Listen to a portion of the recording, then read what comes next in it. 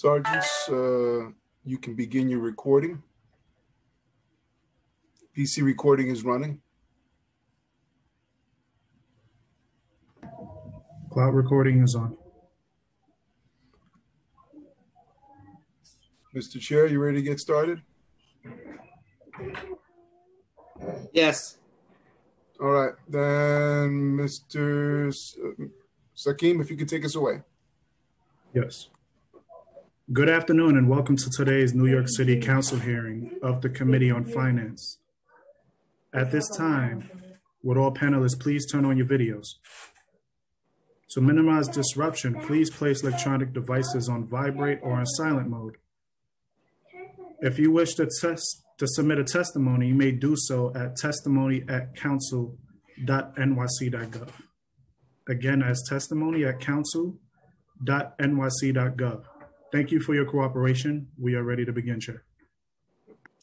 Thank you. Good afternoon and welcome to today's hearing of the New York City Council's Committee on Finance. My name is Daniel Drum and I'm the chair of this committee. We have been joined by Majority Leader Matteo and Council members Adams, Grodenchik, Powers, Amphrey Samuel, Lewis, and Rosenthal. Today, the committee will be holding a hearing on three topics. First, oversight of the city's November 2020 financial plan update.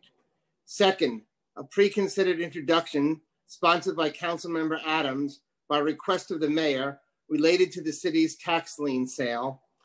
Third, introduction 2046 sponsored by Councilmember Lander related to the capital commitment plan and capital project detailed data reports. Before we begin, I'd like to give a special welcome to the new director of the Office of Management and Budget, Jacques Gia, who is testifying before this committee for the first time in his new role. I've had the pleasure of working closely with Director Gia in his prior position as the Commissioner of Finance, and I look forward to continuing our productive relationship now that he assumed leadership of OMB. I'll start with an overview of the November financial plan. The fiscal 2021 budget, as of the November plan, is $92 billion, which is $3.8 billion more than the fiscal 21 budget at adoption. Most of this increase is from the recognition of $2.7 billion in federal COVID reimbursements. The budget gaps for the out years, remain sizable, with the fiscal 2022 gap standing at $3.8 billion. This gap must be closed by the release of the preliminary budget in January. New needs for fiscal 2021 total $650.6 million, of which $401.8 million is for the Department of Education, and the projected budgeted headcount is modestly reduced in each year of the plan by approximately 500 to 1,000 positions each year. Today, we have questions about what is included in the plan, but we also hope to learn more about issues that are not laid out in the budget documents. New York City has a reputation for proactive budgeting, namely budgets that try to present an accurate estimate of spending and revenues across the plan period. We don't see that happening in this financial plan. In particular, this financial plan does not make a lot of movement towards addressing the many issues the city is facing as a result of COVID. For example, the plan shows minimal progress towards closing the budget gap for fiscal 2022. It does not address the severe and catastrophic problems facing the city's small businesses, nor does it show the complete cost changes reflective of the new way schools have had to teach this year. It similarly does not make any adjustments for increased state risks to the budget. We hope that through today's testimony and questions, we can shed light on those issues, as well as gain more clarity on the $656.7 million savings from labor agreements that the administration has announced since adoption. Turning to the lien sale, the pre-considered intro that is being heard today is being introduced by request of the mayor and is sponsored by Councilmember Adams. The bill requests that the council extend the authority for the city to sell liens for an additional 4 years, and would also exempt certain COVID-19 impacted Class 1 homeowners from the 2021 lien sale. I will let Councilmember Adams speak in more detail on this bill, but before I turn it over to her, I'll note that I know that the administration feels very strongly that the lien sale authority be renewed. They contend it is an important enforcement tool to prevent property tax, water debt, and certain emergency housing repair change delinquency. I also recognize, however, that for many years, the council has been advocating for reforms to the lien sale, in particular to blunt its negative impact on low-income homeowners and communities of color. I hope that as we continue to negotiate changes to the lien sale program and engage in vigorous debate about its future, that we are able to strike the right balance between those interests and find a path that satisfies the many interested parties. So, with a very happy birthday to Councilmember Adams, I'll now pass it over to her to speak about this issue. Councilmember Adams.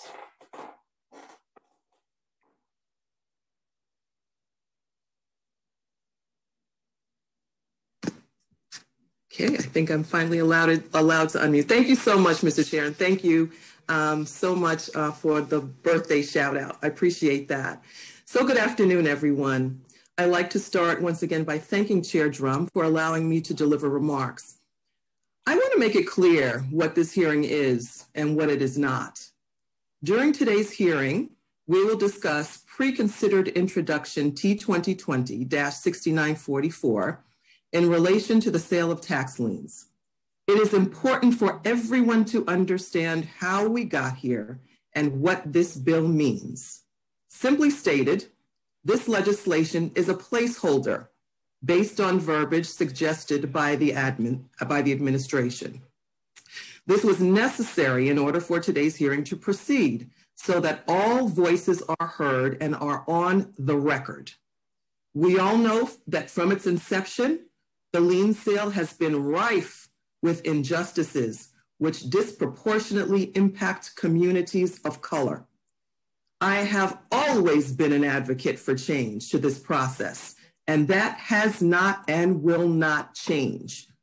I didn't forget overnight that the lien sale incentivizes predatory behavior. I didn't forget that I have resided next door to a foreclosed property for almost 15 years. I did not turn my back on the fact that the current lien sale model continues to increase the racial wealth gap and undermine home stability in our city. My commitment to protect and preserve low to moderate income home ownership in our city still stands. Negotiations are ongoing and will not stop until we get to a palatable bill that changes the way that our city collects outstanding debt. So with that, I want to thank the governor for his executive order to pause the lien sale. I want to thank all of the advocates and CBOs for your tireless work, your knowledge, your commitment, and your compassion to the cause of equitable housing for all New Yorkers. And I look forward to your testimony. We have a long way to go, and this legislation continues to evolve. In the next phase of negotiations with the administration, I hope to further a partnership not only with people on the ground, but also with my colleagues so that the final product will make lasting and positive change for New York. Thank you, Mr. Chair. Thank you very much, Councilmember Adams. We have been joined by Councilmember Jonai and Gibson.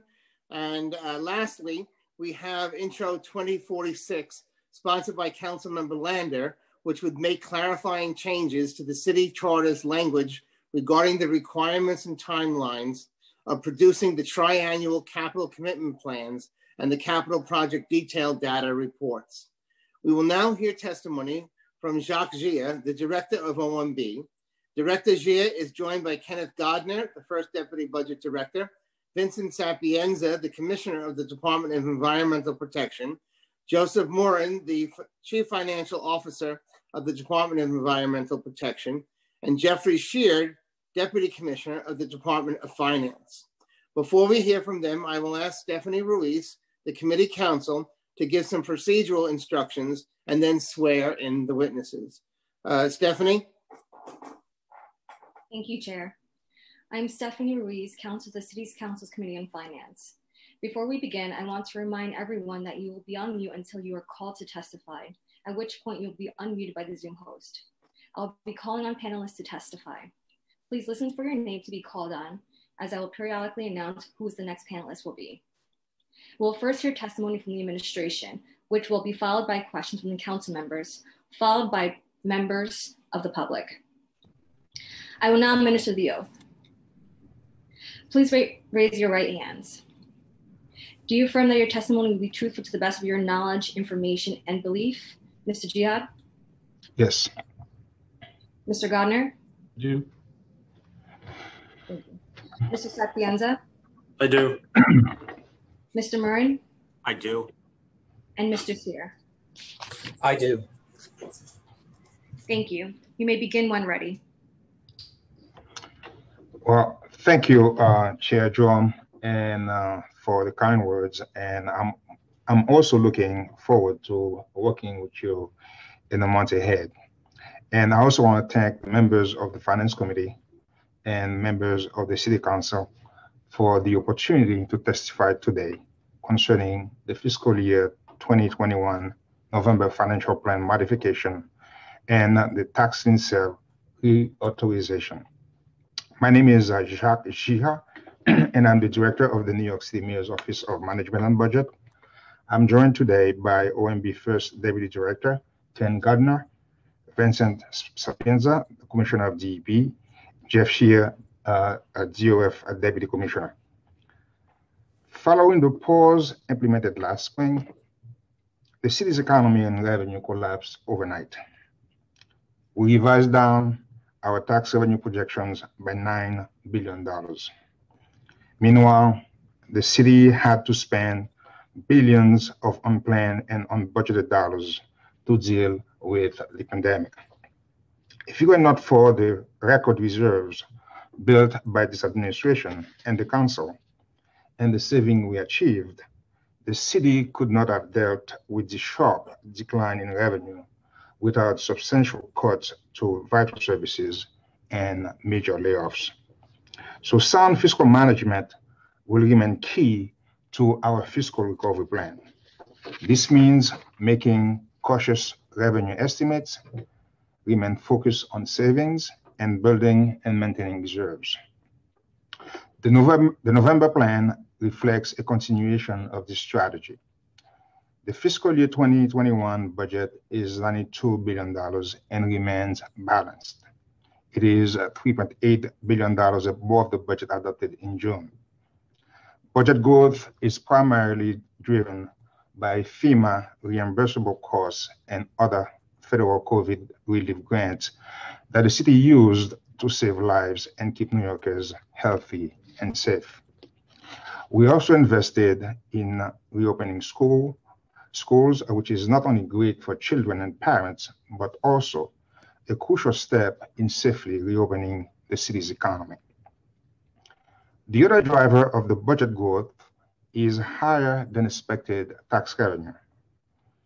While cities' revenue have declined as the economy supported, the city avoided deeper declines in tax revenue collections because of the beneficial effects of the first round of the federal stimulus, which included unemployment benefits, tax rebate checks, and business loans. Specifically, the budget recognized $748 million in better than expected collections, primarily in personal income and business taxes, which are offset by a decline in non-tax revenue for a total change of $613 million. We have also achieved the largest November two-year savings plan of this administration, $1.3 billion, that completely offsets new city spending of just under $780 million in those same years. We will build on these savings throughout the year. At adoption, the mayor committed to achieving $1 billion in annual labor savings as a gap closing measure. Since June, the administration has reached just over $720 million for the current fiscal year. This includes furloughs of all 9,500 managerial and non-represented city employees, which has saved $20 million. We'll continue to work with labor unions to identify savings that help balance the city's budget. Another pillar of strong fiscal management is building and maintaining reserves. In the November plan, we maintained $2.8 billion in this fiscal year. And for the first time, the city will have a true rainy day fund. I appreciate your partnership in providing another tool that strengthens the city's financial management, which has a balance of nearly $500 million. As we proceed to the preliminary budget, it is important to recognize the headwinds we face from Washington and Albany. While COVID spending has ramped up to more than $5.2 billion, federal support has been insufficient and is actually lessening. FEMA recently changed its policies to restrict reimbursable activities. For instance, the agency has refused to fund PPE for teachers and additional disinfection necessary to allow schools to reopen safely. Federal changes are not only limited to new costs, but also some costs incurred at the height of the emergency. Further, the federal government will not support certain proactive safety measures, which complicates preparation for a second wave. These changes put $350 million to $1 billion at risk. Stimulus from Washington was a crucial lifeline to New Yorkers that provided more than $40 billion in unemployment benefits, rebate checks, and business loans. We are optimistic that further federal stimulus is likely with the incoming Biden administration, though the timing and size is unknown. Steps taken to manage COVID increased the state already troubled financial condition. Facing a $14.9 billion gap in its current fiscal year, Albany has threatened severe cuts to localities. We could lose billions of dollars used to educate our children and fund safety net programs for the most vulnerable New Yorkers. Another risk we are facing is a slowing economic recovery. Monthly private sector job growth has declined steadily from a high of 105,000 jobs in June to about 14,000 jobs in October. But despite these serious risks, we are making steady progress toward recovery, and a vaccine is on the horizon. We will continue to push the cities towards recovery because when activity resumes, we will be stronger and more resilient than ever before. Before I conclude, I want to address the city's tax lien sale. This is a very difficult issue for New Yorkers, the city council, and the administration. People are struggling, and no one wants to add to the pain and challenges that they face, in particular during this pandemic. That is why we are working with you to create a new, fairer program to help property owners who are facing difficult times. We have had robust conversation already with some of you about concerns regarding the debt threshold, the income eligibility threshold for PTAs, the breadth of outreach, and the challenges that homeowners face trying to navigate the system generally. We are committed to working with you to address these issues as we go through the legislative process. We also know that in this pandemic, people are finding it much harder to get by. That is why our proposed legislation include COVID relief for homeowners, and it is our goal to apply this broadly and with compassion.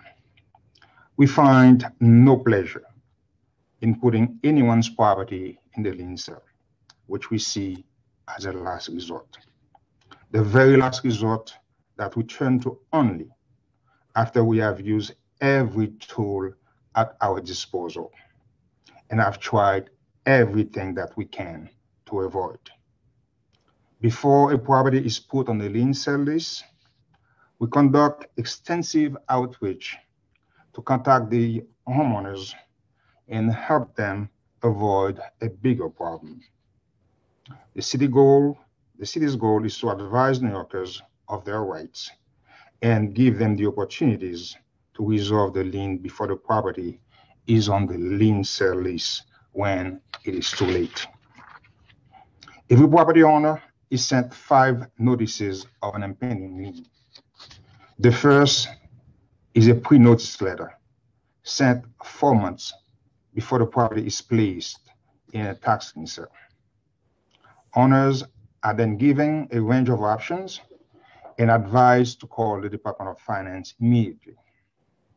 If there is no reply, we send 4 more notices before a lien is filed.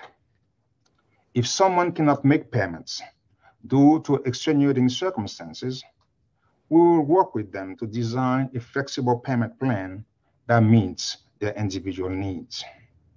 We offer 2 primary options to help eligible homeowners repay outstanding taxes.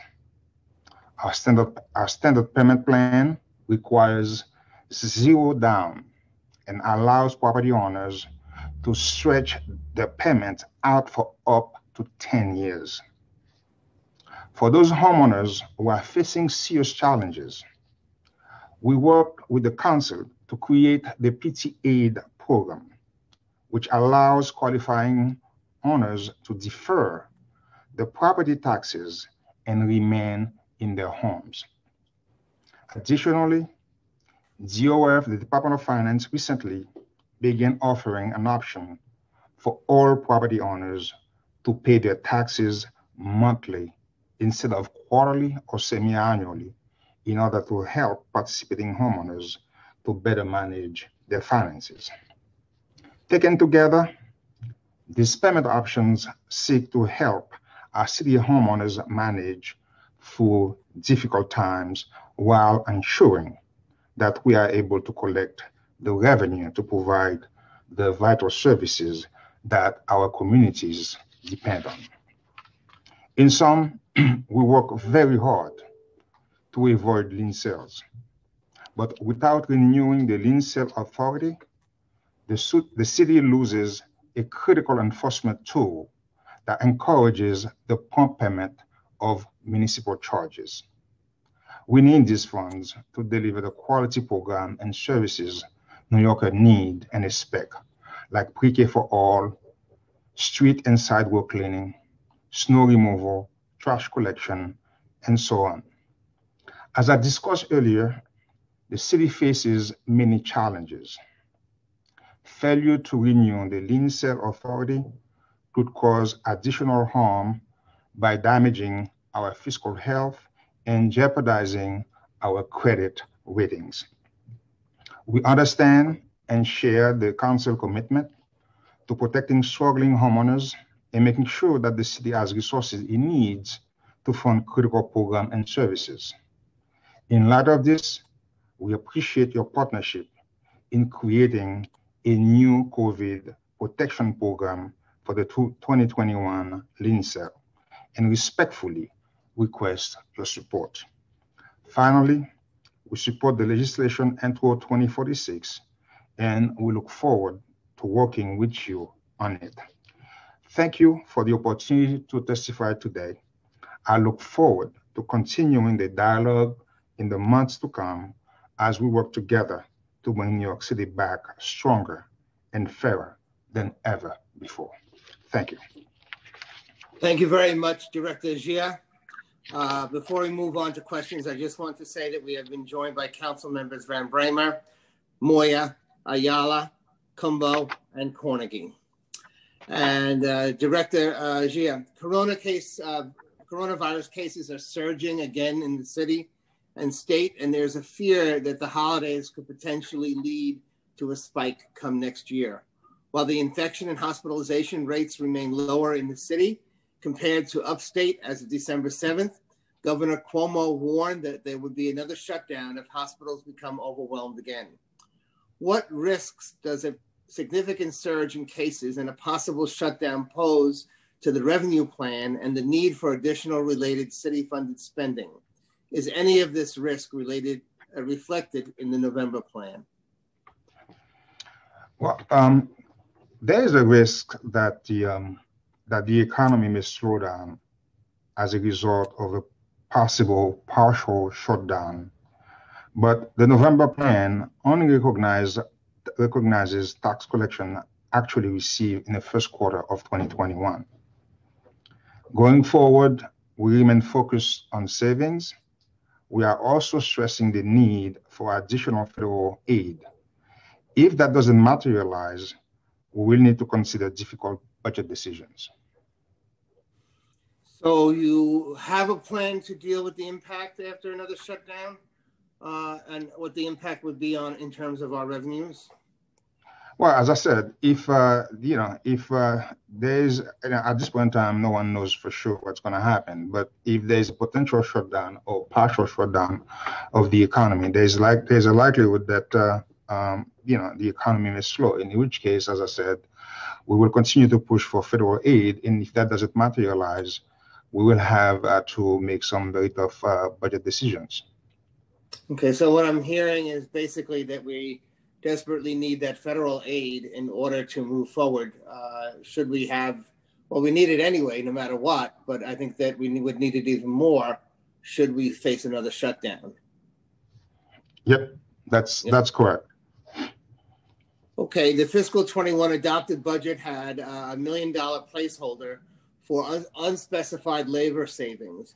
After the budget was adopted, the administration announced agreements with the labor unions to save $657.7 million, largely by moving planned fiscal 21 payments into fiscal 22.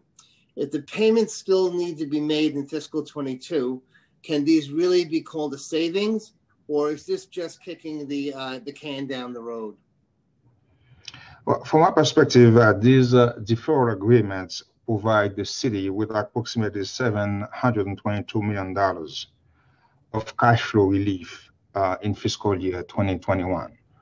So from, you could say from the city perspective, even though we're going to have to basically recognize those expenses in 2022, but given the situation, the financial difficulty the city was dealing with in fiscal year 2021, when no one knew for sure what was going to happen. So it was, it was in our best interest basically to try to maximize as much cash that we have in the bank as possible to meet our obligations on a day-to-day basis. So, Director, also the adopted budget assumed a $1 billion savings, and the plan. What's the plan then to achieve the remaining? I guess it's $342.2 million in savings. You've spoken about $657.7 million, but what about that remaining $342.2 million?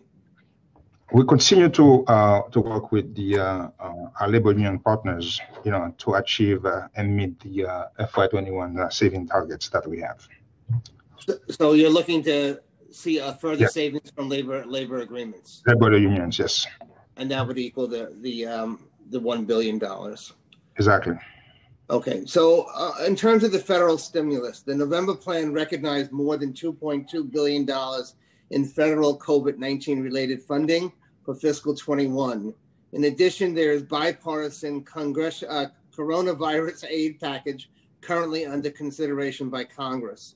According to the Washington Post, the package would allocate about $160 billion in aid to states and localities if enacted.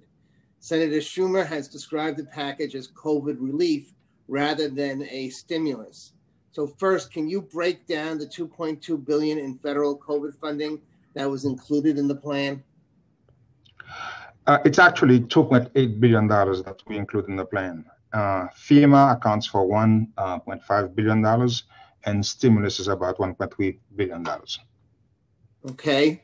And can you describe the importance of the city receiving the federal aid And do you currently have any estimates on how much the city could get from this package? I mean, as I indicated to you before, we all trying to avoid making some painful choices. And to the extent that we could secure federal funding, federal aid, it would be very, very, very useful, very helpful for the New York City, for the city, and for the city economy in general, because stimulus is a great way to stimulate the city's economy, to speed up the city's economy, the city's recovery. As far as we don't have any estimate at this point in time because we don't have the detail of the bill. So as we get more information, we'll be more than happy to share them with you. And thank you, Director. Let's talk a little bit about school technology. The November plan doesn't add any funding to the DOE's budget for technology to support remote instruction, and the 5-year capital plan amendment does not propose an increase to the total 5-year $750 million budget for all technology that had been set prior to the pandemic. The DOE reportedly spent more than $530 million on iPads in the spring alone. So what is the total fiscal 2021 budget for school technology, including devices and services related to remote learning, broken down by expense and capital spending? So far, we have approved nearly $200 million in capital and about $200 million in expense to support remote learning. And I should also say that I mentioned to you that the expense funds are basically supported by federal dollars. To date, we have approved about 461,000 devices, and we continue to work with the agency as they continue to identify unmet demand. Commissioner, why doesn't the November plan show changes related to the remote learning technology? We receive about $60 million in federal CD funding, which will reflect in the budget. Which will what? Will be reflected in the budget. Okay. Where's the addition for internet connectivity in family shelters? Is that in the budget? We don't see that. It will be reflected. We're currently reviewing this proposal, and it will be reflected in the general financial plan. Okay. Okay. How much funding will it take to ensure that all students and teachers are properly equipped with both devices and internet service? Well, we have made funding these devices a priority, and I can assure you that we are leveraging our buying power as a major city as much as possible. And our goal is basically to provide every single one of the students and teachers all the equipment and technology that they need to continue to educate our children. So is there a budgeted amount, or you just will make sure that everybody gets what they need, and then we'll make sure as the requests coming, we'll review them and make sure they approve them, because this is a priority for us. So as the need arises, you'll move forward. We'll review and make sure that they have resources available. Okay, let me just talk a little bit about the NYPD budget. The budget was adopted with an agreement between the mayor and the council to reduce the NYPD's budget by $1 billion. However, the adopted budget only showed a reduction of $420 million for fiscal 21 and $82 million for fiscal 22. Furthermore, the November plan actually adds to the NYPD's budget and doesn't show additional reductions. So why are the reductions that were negotiated as part of the fiscal 21 budget deal not fully reflected in the city's budget? As you know, these transfers are very complicated, and the mayor made it clear last year. I mean that the SSA was a 2-year process, and that we would work SCG and traffic could be done this year. Those operational. Just to clarify, the SSA is the school safety agents, and the SG is the school crossing guards, SCG. Yes. Those operational discussions have begun, and we are not holding up those pending the budget transfers, and that when we have the contours of that outcome, we'll reflect those changes in the financial plan that follows. In 22? In 22. Okay. Once we have the contours of the outcome of the negotiation. So we're still committed to those changes. We're still committed. As I said, it's a complicated process, but as a discussion, get to an end, and we have a better sense of what's involved, they would be reflected in the financial plan coming. And Director, do you know if negotiations in terms of the transfer of that funding has begun, or the training that's necessary to move them over, particularly the school safety agents? Discussions are taking place at this point in time, and as I said, once we have a better sense of where things are, they will be reflected in the financial plan. Okay. Let me move on now to some lien sale questions, and I'm going to open it up to my colleagues. Sure. Several years ago, the council passed my legislation establishing the PT Aid program. This program provides more flexible and affordable payment plan options for property owners who have fallen behind in their tax bills. You mentioned, I think, some of the options that folks have. Can you provide the committee an update on the number of people enrolled in the PT Aid program?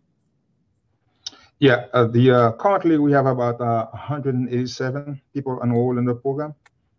And I believe the Department of Finance is doing the best that they can to address a lot of the concerns the public has, and that basically stop them from participating in the program. One of which is the income threshold, which is a little bit too low, okay? Because it's hard for someone in New York City to own a home and earn an income of like $53,000. Close to $54,000. So we're working with the council to see what to do to basically raise the income threshold so to allow more people to participate in the program. That threshold now is at $58,400. Am I correct? 400. Yes, something like that. Yeah, close to, yeah. All right. So we look forward to continuing to work with you on that as well. Definitely. It's a very, very solid program, and I think it would provide a lot of relief to a lot of people. Thank you. The PT Aid enrollees pay the exact same penalty interest as property owners who are delinquent on their property taxes and not working with the city to address outstanding debt. Other tax jurisdictions, including the IRS, provide partial relief from penalties when taxpayers enter payment plans and stay current on those plans. Would the city consider doing the same for low and middle income property owners in the PT Aid or even the regular payment plans? You're talking about the penalties, or you're talking about the interest? The interest. Oh, the interest. And the interest. All right. The interest is already low at 5%. Okay, and the challenge that we've been dealing with a law, and our lawyers have been looking into these issues, and it's very difficult to have different interest rate for PT Aid than other similarly situated properties. So we continue to look into it, but there are some legal challenges that we have to overcome. Okay, so again, we'd like to work with you on that as we move forward. Yes, also to see what we can do there. Okay, so let's go to a timeline now. Traditionally, the lien sale process begins in February with the 90-day notice being mailed out and mostly ends around mid-May with the last day to pay. Do you expect the city to keep that timeline if it gets reauthorization? Let me begin by stating that we are not doing a lien sale for 2020. However, we do want to have the ability to do the lien sale next year with, like I indicated earlier, with broad COVID protections, so that we could remove certain people who are impacted by COVID from the lien sale. So again, as I said, we're still working with the council so we could, address issues with respect to timeline and so on and so forth. But at this point in time, I don't have a definite timeline in terms of exactly when it's going to happen. Okay, there's a lot we have to coordinate to make sure that, but we do want to have the authority to do it next year. Okay, because February is what? Just a few months away, so we need to to work quickly on that, I think. Yes, definitely. Okay. If there's a further spike in COVID cases and the city goes into lockdown again, would that impact your timeline as well?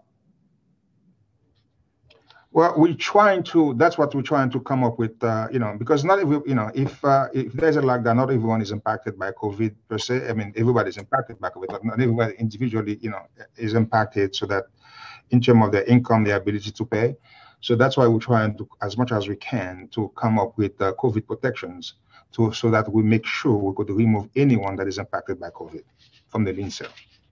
And Director, do you have any idea, you mentioned the governor's the moratorium on the lien sales. Do you have any idea how long he'll continue to extend the portion of the EO prohibiting the lien sales? I don't have any sense of when what the governor is doing in terms of the timeline.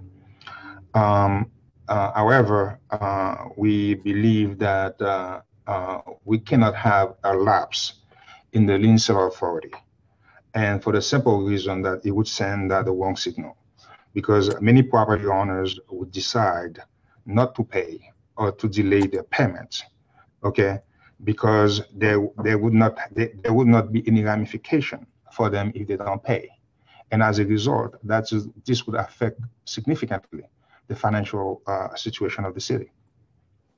Okay, so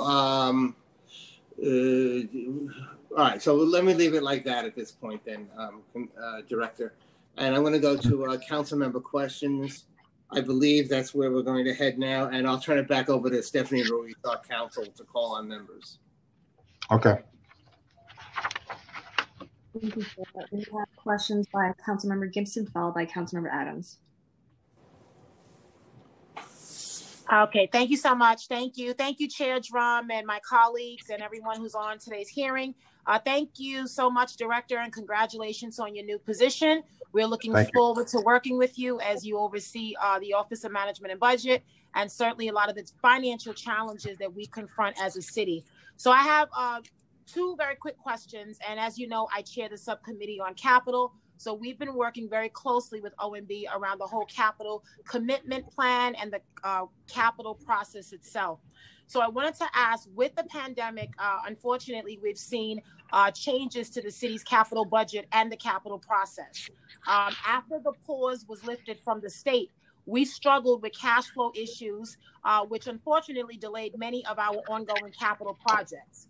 I wanted to understand, while many of our capital projects are paid for with bond sales that the city actually sells, can you give us an update on where we are in terms of there being a delay between the outlay of funds for capital projects and the actual sale of bonds? What bond issuances have been initiated from the city since the pandemic began? Well, since let me take first shot at it. But since March,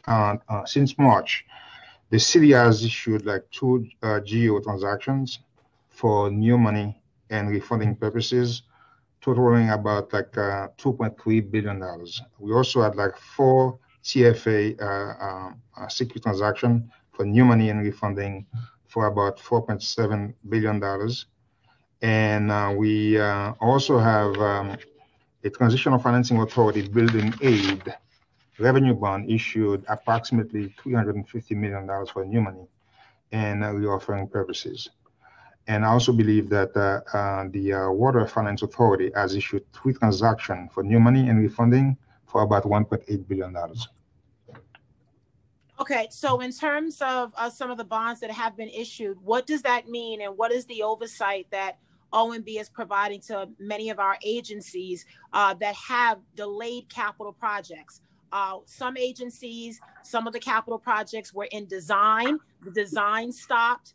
Some started construction, everything stopped. So I want to understand from your perspective, what is the guidance that OMB is giving to a number of our agencies? How do we prioritize these projects? Many of us have new housing projects that we want to get started. We have new schools in our districts, and a lot of these things have been stalled. So how do we prioritize agency by agency on what's most important based on the financing that we have at this time? Yeah. At this time, I would say to you, all active construction projects have been restarted, but to provide you more detail, let me have Ken Gardner provide you, some more detailed information. But as far as this point in time, all active construction projects have restarted. Ken? Okay.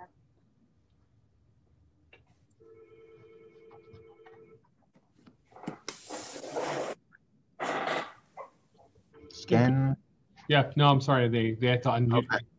Okay. As Director Gia mentioned, all of our active construction projects, which were stopped during the initial pause, were restarted. Since then, we've intentionally taken a deliberate approach to the remaining capital projects. First, we prioritize and pass through projects that have impact on safety and health. And we're letting those go through as quickly as we can. The rest of the projects we are triaging, and it's not accidental. We are deliberately going through the projects, slowing down the pace of capital spending until we get a better, fuller understanding of the financial situation. And after that, we can decide on pacing based on the information that we get. You're on mute, Councilmember. I'm sorry, you're on mute, Councilmember. Sorry about that. And I appreciate you saying that, Ken. Thank you. So I guess my question is, as we prioritize a lot of these projects based on what the financing looks like now, I agree health, wellness, and safety is important, but you also recognize that housing is important too, because of the thousands of families that are living in temporary housing today. During a COVID, we have to get them into long-term housing. So I'm grateful that we recognize that, and HPD's money, instead of being shifted in the outer years, there's about $477 million that we are moving up into the next fiscal years. That's a good thing, and that's a start, but I'm not accepting that as enough. I just want to, because it's important to do. I appreciate that. I just wanted to point out that there's no HPD projects that are currently stalled or held up. So that is from HPD. So yeah, we will work with you and make sure that the projects that we need to get done get done. Obviously, housing is a significant priority for the administration as well. Okay. So are there any things you can give us to expect in the preliminary capital commitment plan? Are there any highlights that you can share with us today? The number one thing we're asking for the agencies to do is to redistribute their capital plan for realistic time frames for when projects will actually begin and commitments start. And you'll be seeing an update on that. And I know that we've worked with you guys and with your committee to make sure that the plans that we have for capital are realistic and reflect when things can actually be done. Okay. Okay, Chair Drum, if it's okay, I just have one quick question, and it's important based on a hearing that we had on Monday. It's related to an issue that the Women's Caucus and the BLAC and many of us feel very deeply about on maternal mortality and maternal morbidity. Unfortunately, in New York City, African-American women and Latinas and birthing individuals are more likely to die during childbirth than any other class of women. It's been an issue that we've been focusing on in dealing with doulas and midwives and making sure that our healthcare system is equitable to all birthing individuals, regardless of what you look like. So if you guys remember, back in July of 2018, the administration announced a 3-year, almost $13 million investment starting in fiscal 2019 on 4 initiatives that reduce maternal deaths and life-threatening complications of childbirth among people of color. There's a maternal hospital quality improvement network. And during our hearing on Monday, DOHMH could not confirm whether there's a plan to extend the funding of this program in the outer years. And so given that the funding is going to come to an end this fiscal year, I was wondering if you could confirm if there is an extension. Is this on your radar? Is there a possibility that we can continue on this investment to really address some of the systemic issues that we face when you talk about maternal mortality and morbidity in New York City? We recognize this is a very critical issue, a very critical health issue. Yes. And we are committed to supporting that initiative. We'll continue. Again, as I said, there is currently money in the budget after the 3rd year, and we'll continue to make sure it's funded. Okay, great. I'm holding you to that, Director. Thank you so much. Really appreciate it. Thank you, Chair Drum. Thank you. Of course.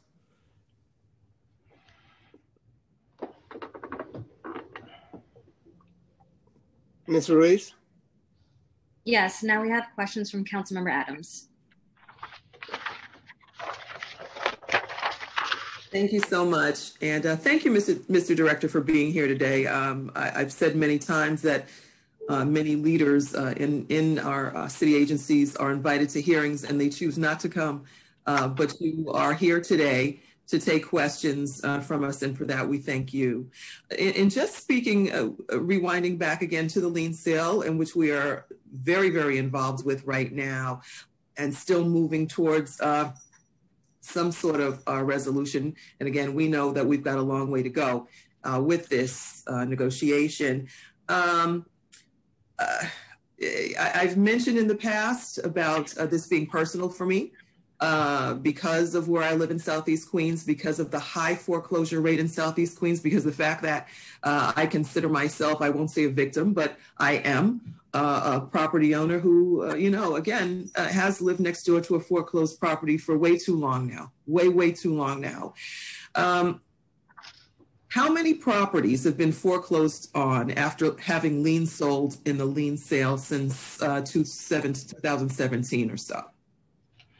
I think let me have Jeff answer that question. Jeff? Yes. So I don't have statistics specific since to 2017, and we can get back to you, Council Member, with that information.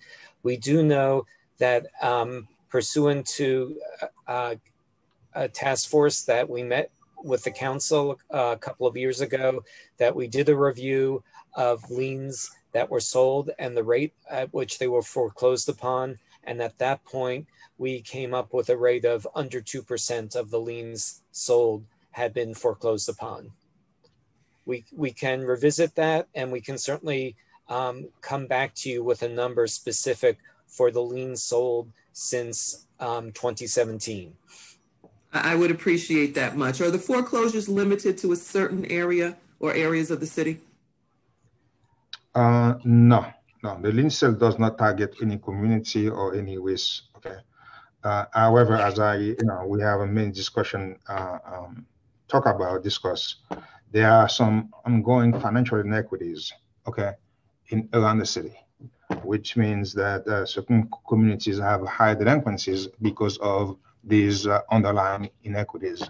Okay, so but in general, this is not the policy of the city, and to target to the lien sale any particular community or any particular race. And how long does the foreclosure process usually take? It's a long process, but Jeff could provide you more details in terms of the timeline. Jeff?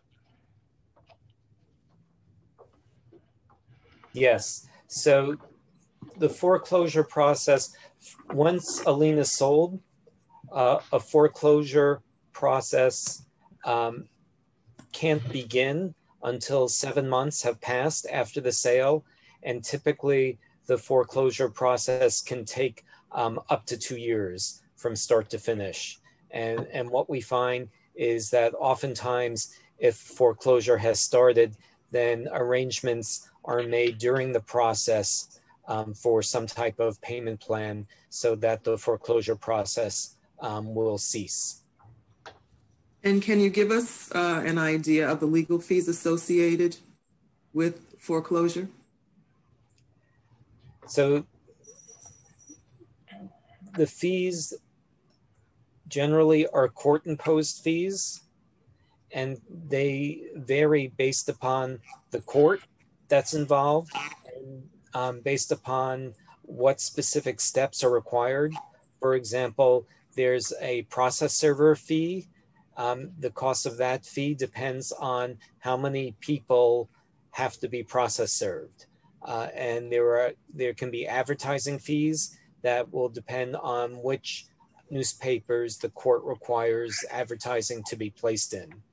So the amount varies, and it depends on how far into the process a property has progressed and the prescription of the particular court. Okay, and just, you know, considering again that in tremendous number, lien sale foreclosure, communities of color are hit the hardest by this. Liens that are sold are heavily concentrated in communities of color, and these are the same communities that are hit hard by predatory lending, which the director just alluded to, high rates of foreclosure, which we've just discussed. It's been suggested that the lien sale is effectively a gentrifying tool that leads to displacement of longtime homeowners and renters in community that are already facing extensive marketing pressure. And now we've got COVID also. How would you respond to this? And do you believe that the tax lien sale, as it's currently structured, that we are now working on, exacerbates the problem as it places additional and unsustainable financial pressure on occupied low rent units, leading to the loss of those units as affordable housing, a goal that all of us are reaching towards right now?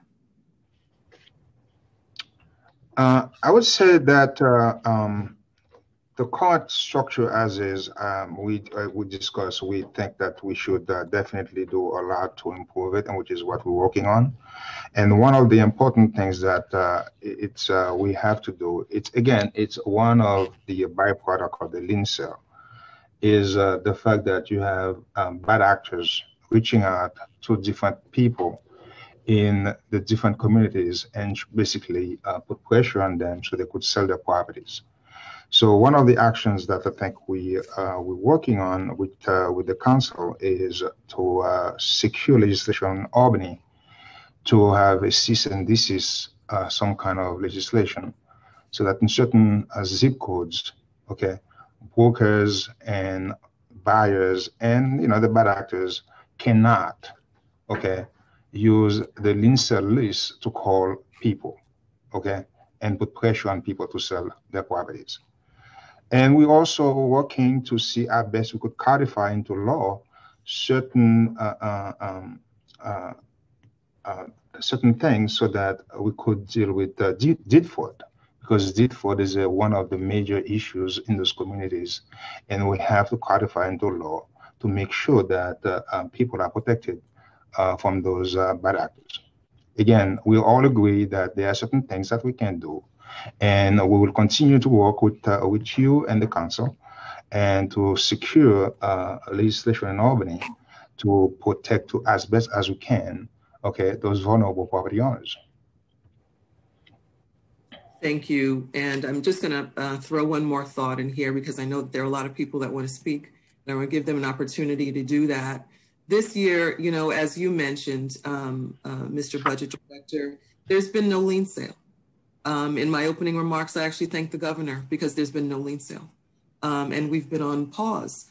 However, it appears that the city has been able to shrink the lien sale eligible list to the smallest in recent history.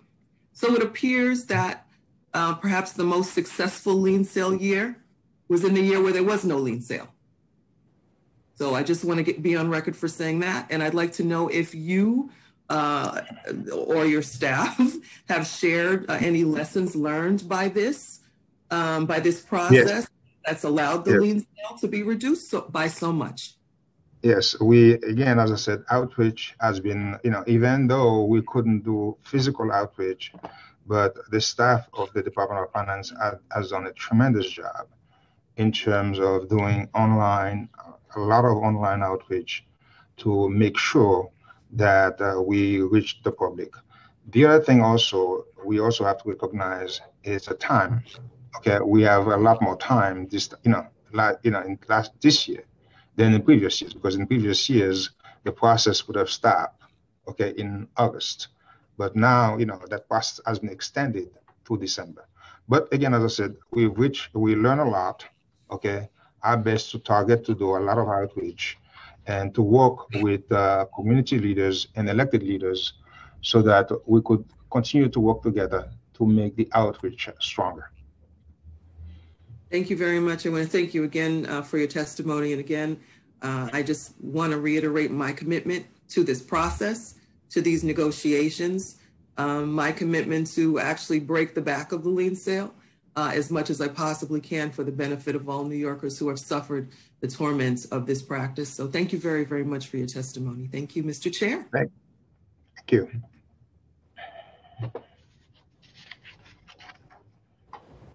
I will now call on the remainder of the council members to ask questions in the order in which they've used the Zoom raise hand function. Council members, please keep your questions to 3 minutes, including responses. The Sergeant at Arms will keep a timer and let you know when you may begin and when your time is up. We will now take questions from Councilmember Powers, followed by Councilmember Cornegie. Starting time. All right, thank you. Nice to see everyone. Hope you're all safe and healthy. Thank you for the testimony. This is just for OMB Commissioner. I just want to talk a little bit about like long-term and health of the city and next year's budget as well. And a couple questions just to help me think through this. The first one is just projected budget gap for next year for fiscal year 22. What is the projected budget gap right now after you've done some savings? Right now it's about $3.8 billion. 8 billion? 3.8 billion. Oh, sorry about that. And what is the current strategy to fill the gap, that number for next fiscal year? We just completed the November financial plan. We are now in the process of reviewing every single one of our options to see, to come up with a roadmap because the budget will be balanced. The question is, what are the different options we will put on the table to get it done? Okay. Again, as I said, we continue because of we know it would be a very difficult budget because at the end of the day, unless we secure a stimulus from the federal government, okay, we'll have to make some very difficult choices. That's what we keep stressing, the importance of federal aid to localities, because at the end of the day, the different options that we have in front of us, they are not very appealing. Yep. Okay. But if needed, we have no choice. Okay. We have a plan, but if needed, we have no choice. But to the extent that we could avoid any major disruption to services and to avoid layoff, we will continue to work very hard to with all the elected officials in New York to make sure we secure federal aid for the city. Okay. Let's just talk federal aid for a second, and I have another question, which is, how much federal aid do you anticipate the city is going to receive? What are we asking for? How much do you anticipate to receive? What's the timing of that? And will that come directly to the city, or do we anticipate that goes to the state and we get a portion of that? At this point in time, we don't know anything about the detail of. We know for sure there is a plan going on DC, but at this point in time, we don't have any detail in terms of the content of it. We know they're discussing about $160 billion for state and localities. How it's going to be distributed, we don't know because we don't have the details at this point in time. So I can't tell you for sure, one way or another, how much I'm we're going to do. expired. In terms of timing, and I know they're pushing to get it done this year, but again, we still don't know because from what I understand yesterday, there was a pushback by Mitchell McConnell yesterday, basically asking to remove state and localities and those items that they believe are contentious. Again, they have discussions at this point in time. I cannot tell you for sure what's going to happen. Okay. Right. So you and I are both saying the same thing, which is I think there's a lot of and this would be my last question. A lot of uncertainty. A lot of uncertainty in timeline and amount of money. Timeline. The election in Georgia. So let me just finish it. Let me just finish with this question, Commissioner. What are there new revenue sources at the state level if we have uncertainty at the federal level or at the city or state level that we're looking at or pursuing, or that you're most excited about as an opportunity to help fill that budget gap? One thing for sure, the city's economy is performing a little bit better than we anticipated so far. So, so there is a chance that we could get higher than anticipated revenue. Okay, I don't know how much it's going to be at this point in time because our folks are working on their forecasts. But again, with respect to the state is in the same boat that we are. The state doesn't know for sure, okay, what's going to happen. One thing we know is that the state has threatened to use its authority, okay, at this point in time, basically to cut up to $8 billion, okay, from the city. At this point in time, I believe they have got $2.4 billion. I mean, they have postponed payments to localities of $2.4 billion, of which the city shares about $800 million. At this point, it's a cash flow issue because it's not yet, the state has not yet made the decision whether or not they're going to cut the city's budget. They just postpone the payments. Hopefully, we all will receive federal aid, and in which case this will not be necessary. Well, let me just end on this. I'm a little concerned that all we're saying here is let's hope that federal aid comes, and it comes soon, and it comes to New York City, and it's the right amount of money, and it fulfills our wishes. I think all of that is great. I just don't think it's likely.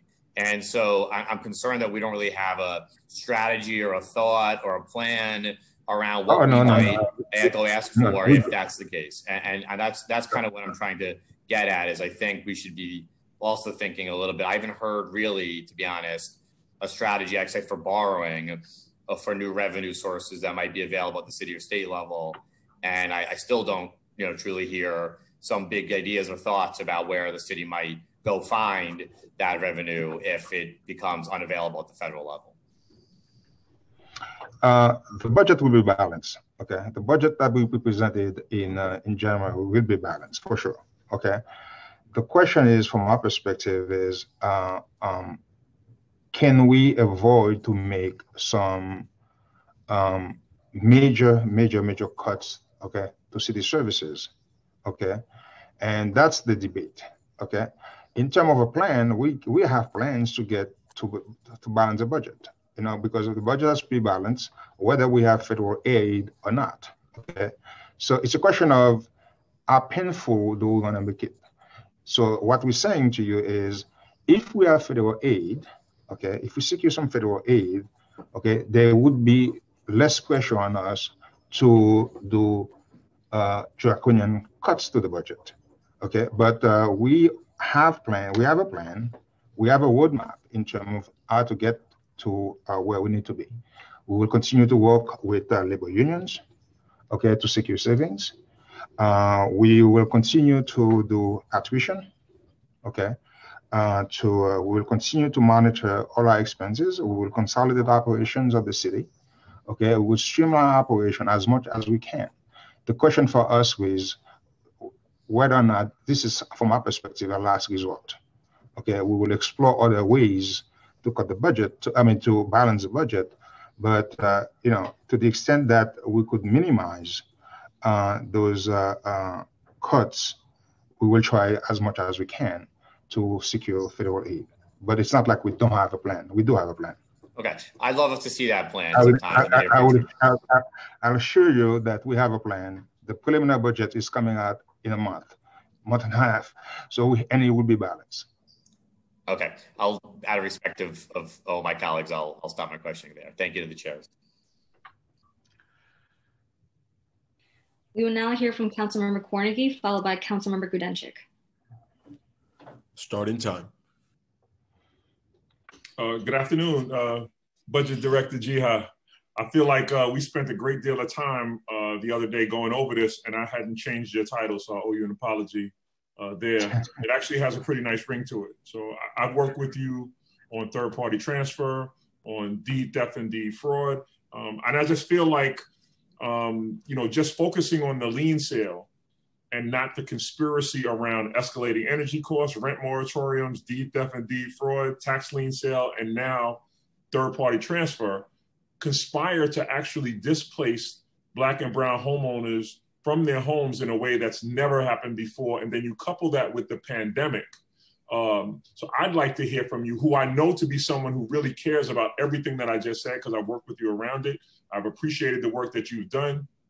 I want to hear you explain a little bit about how you're going to differentiate between those who are burdened through COVID and have relief for those homes, and how the plan going forward with the lien sale would work. How do you differentiate, and what's the criteria, and how are we going to direct our people who are disproportionately impacted negatively by all of the things that I've said to get what they need in this process, and make sure we set a precedent that says it doesn't look like we as a city are willing to bail out big corporations with tax breaks and not willing to give tax breaks to homeowners who are the backbone of this city. What's the plan to differentiate? Well, it's like as discussed with you on many occasions. We recognize that a lot of people are hurting in New York City. Okay, and one of the things that we did not have in the last framework, in the last tax lien framework that we had, was the ability to remove folks who were impacted by COVID. Unfortunately, we didn't have that because COVID didn't exist. Okay, we heard all the concerns, okay, from a lot of elected officials based on our conversations with them. And we recognize the challenges, and as a result, what we're proposing is to remove anyone that is impacted by COVID, okay, from the lien sale going forward. At the same time, we also recognize that all the inequities, all the challenges that you just mentioned, we need resources, okay, to tackle, okay, to provide for to service. We can't do all of these things, okay, tackle all the inequities, whether it's school, whether you name it. Every single one of the problems that we have, we need resources to deal with them. So that's the reason why we're saying, on the one hand, okay, we understand the challenges, all the concern that people are raising with respect to the tax lien sale, okay, and for that we're going to try to make sure, okay, everyone who's impacted, okay, by COVID or have other issues, we created a number of payment plans, okay, a number of options, so that we could get these people into those payment plans, or if they are impacted directly by COVID, to remove them. But at the same time, we also need the enforcement tool to make sure that the commercial property owners in New York City pay their taxes. Because if there is no enforcement mechanism, there is nothing that's going to push them to make payments. A number of people would not make payments. And if they don't make payments, okay, the city will not be able to provide the critical services, okay, to the people who most need them, okay? So this is what we're saying we have to balance, okay? On the one hand, we understand the challenges imposed by the lien sale on the people, okay, who don't have the means, who are poor, who are struggling. But at the same time, we need resources to help those communities. Okay, so that's what we're asking. That's the challenge we're dealing with here. I thank you for your response. I stand at the ready with my colleagues who serve in districts that are disproportionately affected. Alika Ampry Samuels, Adrian Adams, Danique Miller. Like the zip codes remain the same of the people who are disproportionately impacted. So I look forward to working with you in your new role to make sure that we can protect the most vulnerable homeowners from this predatory practice, from the predatory practices that exist in the city going forward, as we've done in the past. Thank you. Appreciate it. We will now hear from Councilmember Gdanchik, followed by Councilmember Jonai. Starting time. Thank you, Mr. Chair. Director Jiha, it's nice to see a guy from Queens get forward. Congratulations on your new position. I do want to say, I do want to put on the record that I really do not believe that this administration has prepared for the financial storm that we're in. We have been relying overly much on monies from Washington that are not coming, have not come. And at the rate they're making progress in Washington, I'm not sure they'll ever come. And I just want to put that out there on the record quickly. I know that you're in a very difficult position. You're the person that has to pay the bills. I want to say also, before I ask you a question, I noticed in documents that were prepared by the finance staff that the only tax that seems to be increasing during this COVID pandemic and the ensuing fiscal storm that has enveloped us is the property tax. It continues to go up. It's like kind of like death and taxes, you know, the old saying.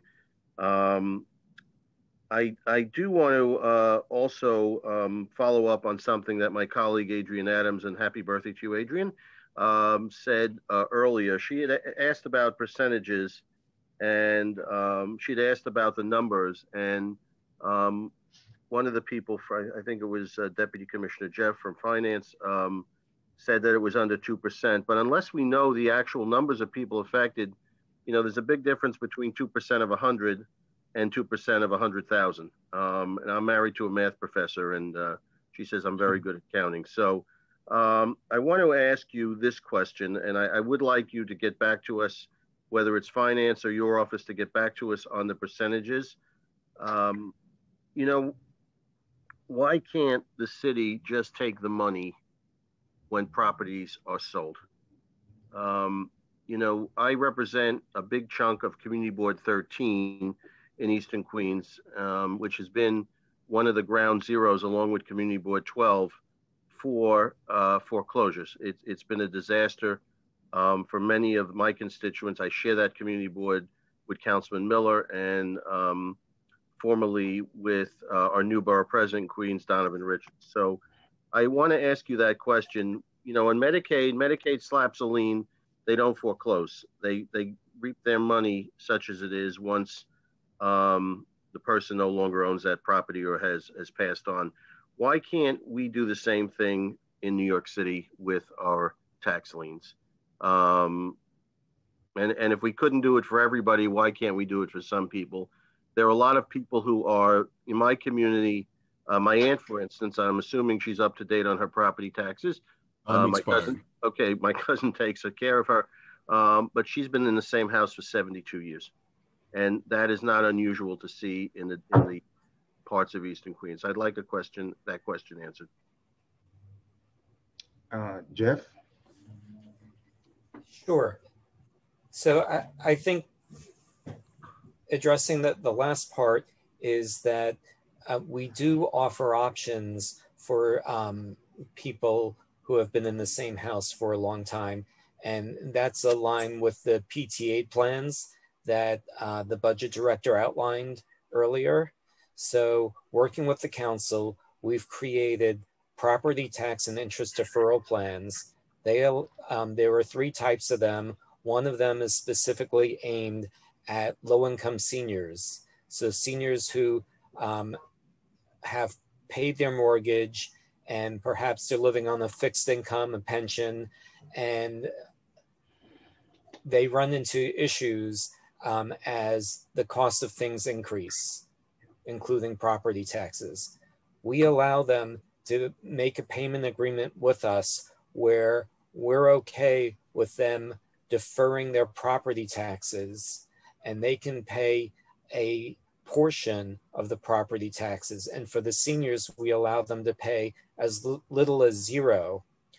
And people in those plans are not included in the tax lien sale. And what we do is when the property changes hands, when ultimately it's sold, the city is able to collect at that juncture. So we have been carving out ways for people to do that. We do have our standard payment plans where people can pay as little as zero down and can stretch what they owe over 10 years. People in active payment plans are not included in the tax lien sale. And of course, the tax lien sale itself, we want to emphasize that our goal is not to sell the tax liens, right? Our goal is to run through a process. And as Councilmember Adams was pointing out before, when we do the whole process, we end up eliminating more than 80% of the properties that are initially in the at-risk pool because they do make payments, make payment plans, and we end up not having to sell the liens. And then even for the liens that are sold, foreclosure cannot begin until 7 months after they have been sold. So there too, the trust tries to enter into payment plans with people with sold tax liens. So in that way, we try to avoid entering into foreclosure actions. I appreciate that, and I thank you for the answer. And if you could follow up with my office, perhaps we could do a webinar on that for our civic groups here in Eastern Queens so that we can get that information out to as many people as possible. I would appreciate Absolutely. that. Absolutely. We very much would want to do that. Thank you, Deputy Commissioner, and thank you, Director Jiha. Thank you. Yes, thank you. Thank you, Council Member. We will now hear from Councilmember Jonai, followed by Councilmember Rosenthal. Starting time. Thank you, and thank you, Chair. Director, congratulations. Just quickly, I want to follow up on the lien sale. You made a statement that if there was no penalty, people would not, if there was no penalty interest, there would be homeowners that would take advantage of not paying real estate taxes. I don't agree with that. I do believe that anyone that owns a home wants to pay real estate taxes. The 13th Council District, my district, has the highest effective real estate taxes in New York City. In addition, during COVID, the borough of the Bronx was the hardest hit at the peak of 25% unemployment. The latest unemployment numbers for the city are respectively 18% for the borough of the Bronx, 13%, 13.3 for Brooklyn, 13.1 for Queens, 10.8 for Staten Island, and 10.3 for Manhattan. Those are a lot of homeowners that are unemployed. I can't see how they're going to be able to meet their tax payments, their real estate tax payments. So diverting a lien sale and any penalty and interest would be doing right by those homeowners that have actually built this city. And they shouldn't be punished for being homeowners. They shouldn't be punished for losing their jobs due to no fault of their own, but because of COVID. Before you answer that, you mentioned the shortfall for our budget. I believe you said it was $9 billion, Director? Yes, $9 billion. That is that we revised down our tax revenue forecast last year by $9 billion, yes. And you also indicated that there were increases in expenditures due to COVID. Is that correct? Yes. But I don't think you mentioned any of the federal reimbursement for the COVID-related expenses. Do we know that dollar amount? Yes, sir. It's about $3.6 billion. How much? For COVID, it's about $3.6 billion. So does that 3.6? That's how much we are federal. That's how much federal aid increase in the November plan. But for COVID, it's about $2.8 billion. 2.8. So is that 2.8 or the total 3.6 taken out of that forecast of 3.6 is it's a bunch of other grants. It's COVID and other grants. That's federal grants. But 2.8 of that 3.6 is for COVID. So what is the total shortfall then? Because I'm not understanding the numbers, and I'm pretty good with numbers. What is the deficit that we're forecast with? For next year, we're looking at deficit. For this year, the budget is balanced. Okay. For 2021, the budget is balanced. For next year, fiscal year 22, we're looking at a $3.8 billion gap. Okay.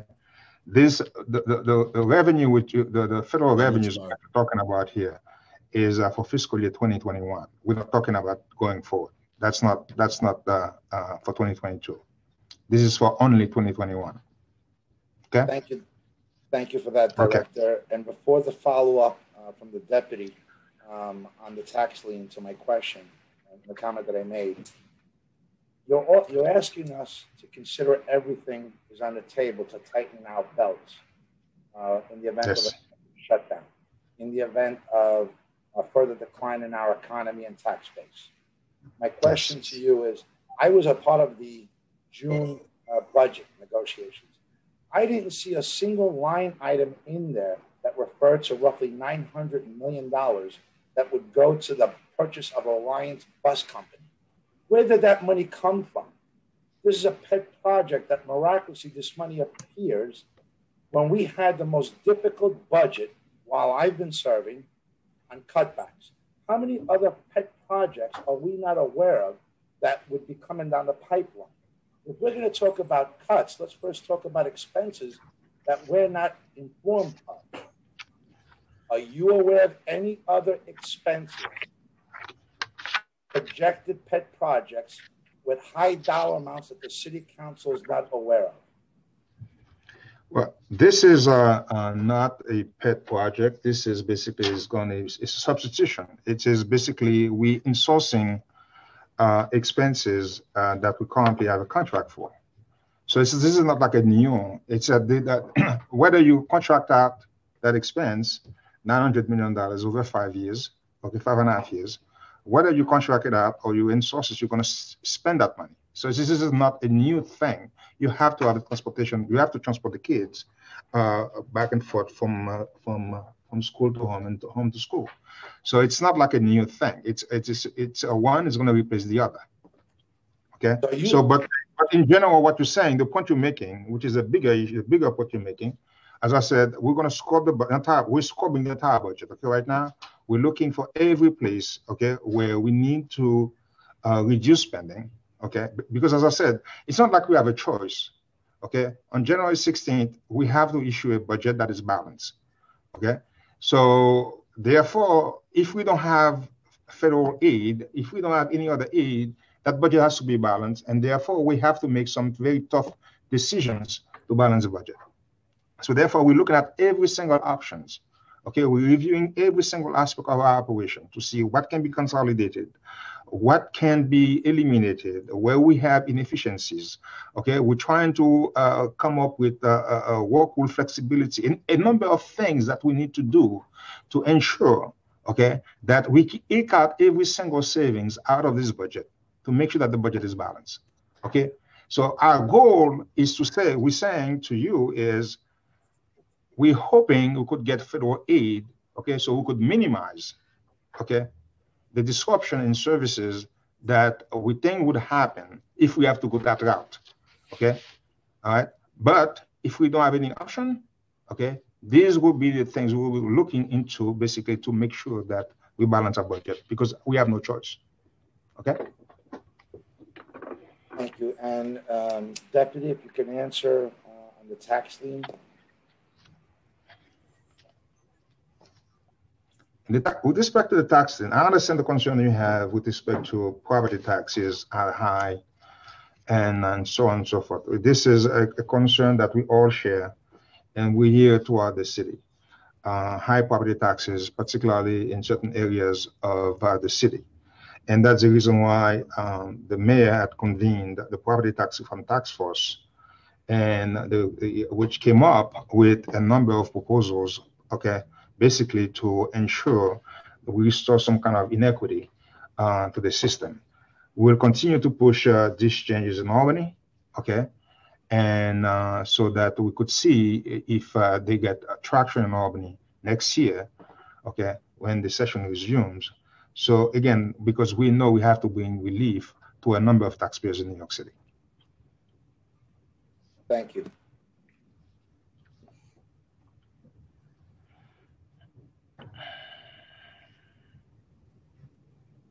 We will now hear from Councilmember Rosenthal, followed by Councilmember Ambry Samuel. Thank you so much. Director Jihad, congratulations. I feel like the city's in good hands. You really obviously care deeply about this. I want to ask two different trains of questions. One is, is the city still asking the state to borrow money? I know it's not the topic of the hearing. I beg the chair's forgiveness. No, that's okay. That's okay. That's okay. We always look at this as a last resort. This is not an option. No, here's why. I got you. I'm sorry. I am only because I'm very tight on time. Here's why. When you're asking, will you consider giving the council the a list of what I agree with you, but borrow the last effort, the last ditch effort thing to do. But just when you're planning on doing it, will you be giving the city council finance team the list of items that you will be potentially using the money for? As far from my perspective, from a macro perspective, the only thing we would do with that money is to close the gap. Okay, I cannot tell you at this point in time which item we're going to purchase, what we're going to do, what service we're going to finance, because at the macro level, the only reason we would use that is a last resort. There is no other way, no federal aid, nothing can be done. We would look at this as a last resort to close the gap. That's all. I got you. I mean, the reason I ask, and I'm sorry, I don't mean to frustrate you, but when we were in the budget office, what we did was produce two different budgets. One was a lilac budget. If you don't give us the borrowing authority, this is what's going to happen. And there was, I don't know, another one, a fuchsia one, that was, here's what happens if you do give us the borrowing authority. And I just urge you to contemplate doing that, because I think you'll have a more compelling case with the state, and certainly with me as a council member, if you're able to lay that out. But here's my question on the tax liens. And I really appreciate Councilmember Adams staying on this issue during the entire time she's been in the council. It's been extraordinary. Do you categorize the liens that happen? Do you have them in different categories of situations? And I think we've talked about this before. So you have a category that is, we're trying to help these people, and you're offering the different things. And then you must have another category that is non-compliant and never responded, and we're moving forward. I would imagine those are sort of the two biggest categories. And I was wondering, what is the relative percentage of each? I don't have that data, but I could ask Jeff if he has that information and could share with you. Jeff? Thank you. Yes. So, hey, Jeff. Hi, how are you, council member? Really good to see you, Deputy Commissioner. Pleasure is mine. So I guess before I go into it, we have been able to pull some information for Councilmember Adams. So I didn't want to wait for follow-up. So since 2017, the city has sold 11,381 tax liens, and foreclosure has occurred on 26 of that number.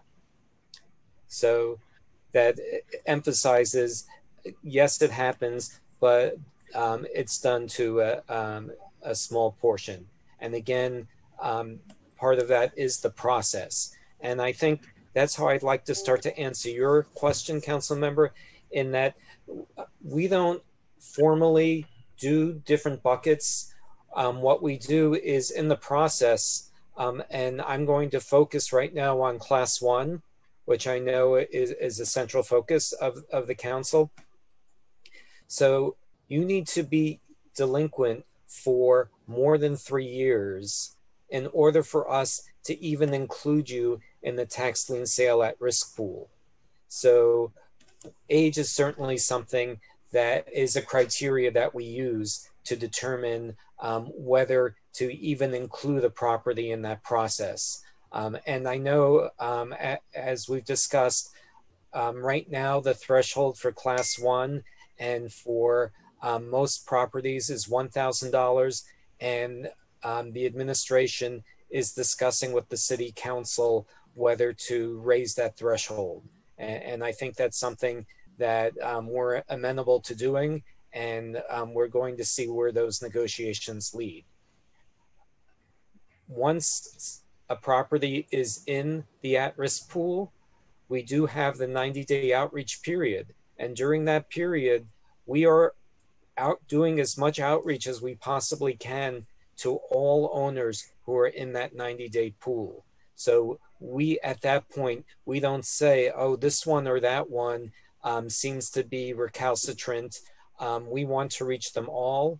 We send the warning letters to all of them. We place ads that list the BBLs, not the addresses. And we have outreach sessions with as many council members who will do an outreach session with us. So we are doing all of that because we are trying not to sell any liens. We mean that. And we know by just running that process that lots of people are going to come in, and they have, which was something that Councilmember Adams pointed out.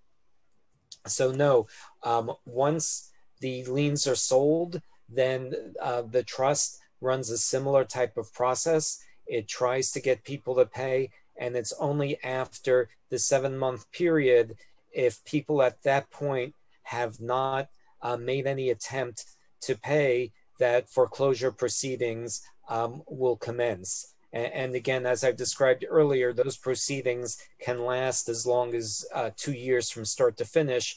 And during those proceedings, again, people come in. So we do feel like we need to have enforcement at the end of the process. People need to know that if they don't comply, that this will happen, but that's not our goal. We don't enjoy doing it. We want it to be done as little as we possibly can. And that's why it's such a long, involved process before we get to that point. Right. So over the span, in your answer, in the data you just gave to Councilmember Adams's question, are you saying in a course of a year, is it usual that there are, roughly over 10,000 that are in the process, but then a de minimis amount that actually gets foreclosed on? Like if you looked at a 5-year window, would you see the same ratio? So just in other words, with that, I mean, and if I could, to its logical extension, that would mean that around 10,000 actually figured something out and were not foreclosed on, and the property owners got their property back. Am I understanding that right? So first, I just want to be clear about the numbers. So in the last 3 years, we've sold under 4,000 tax liens per year.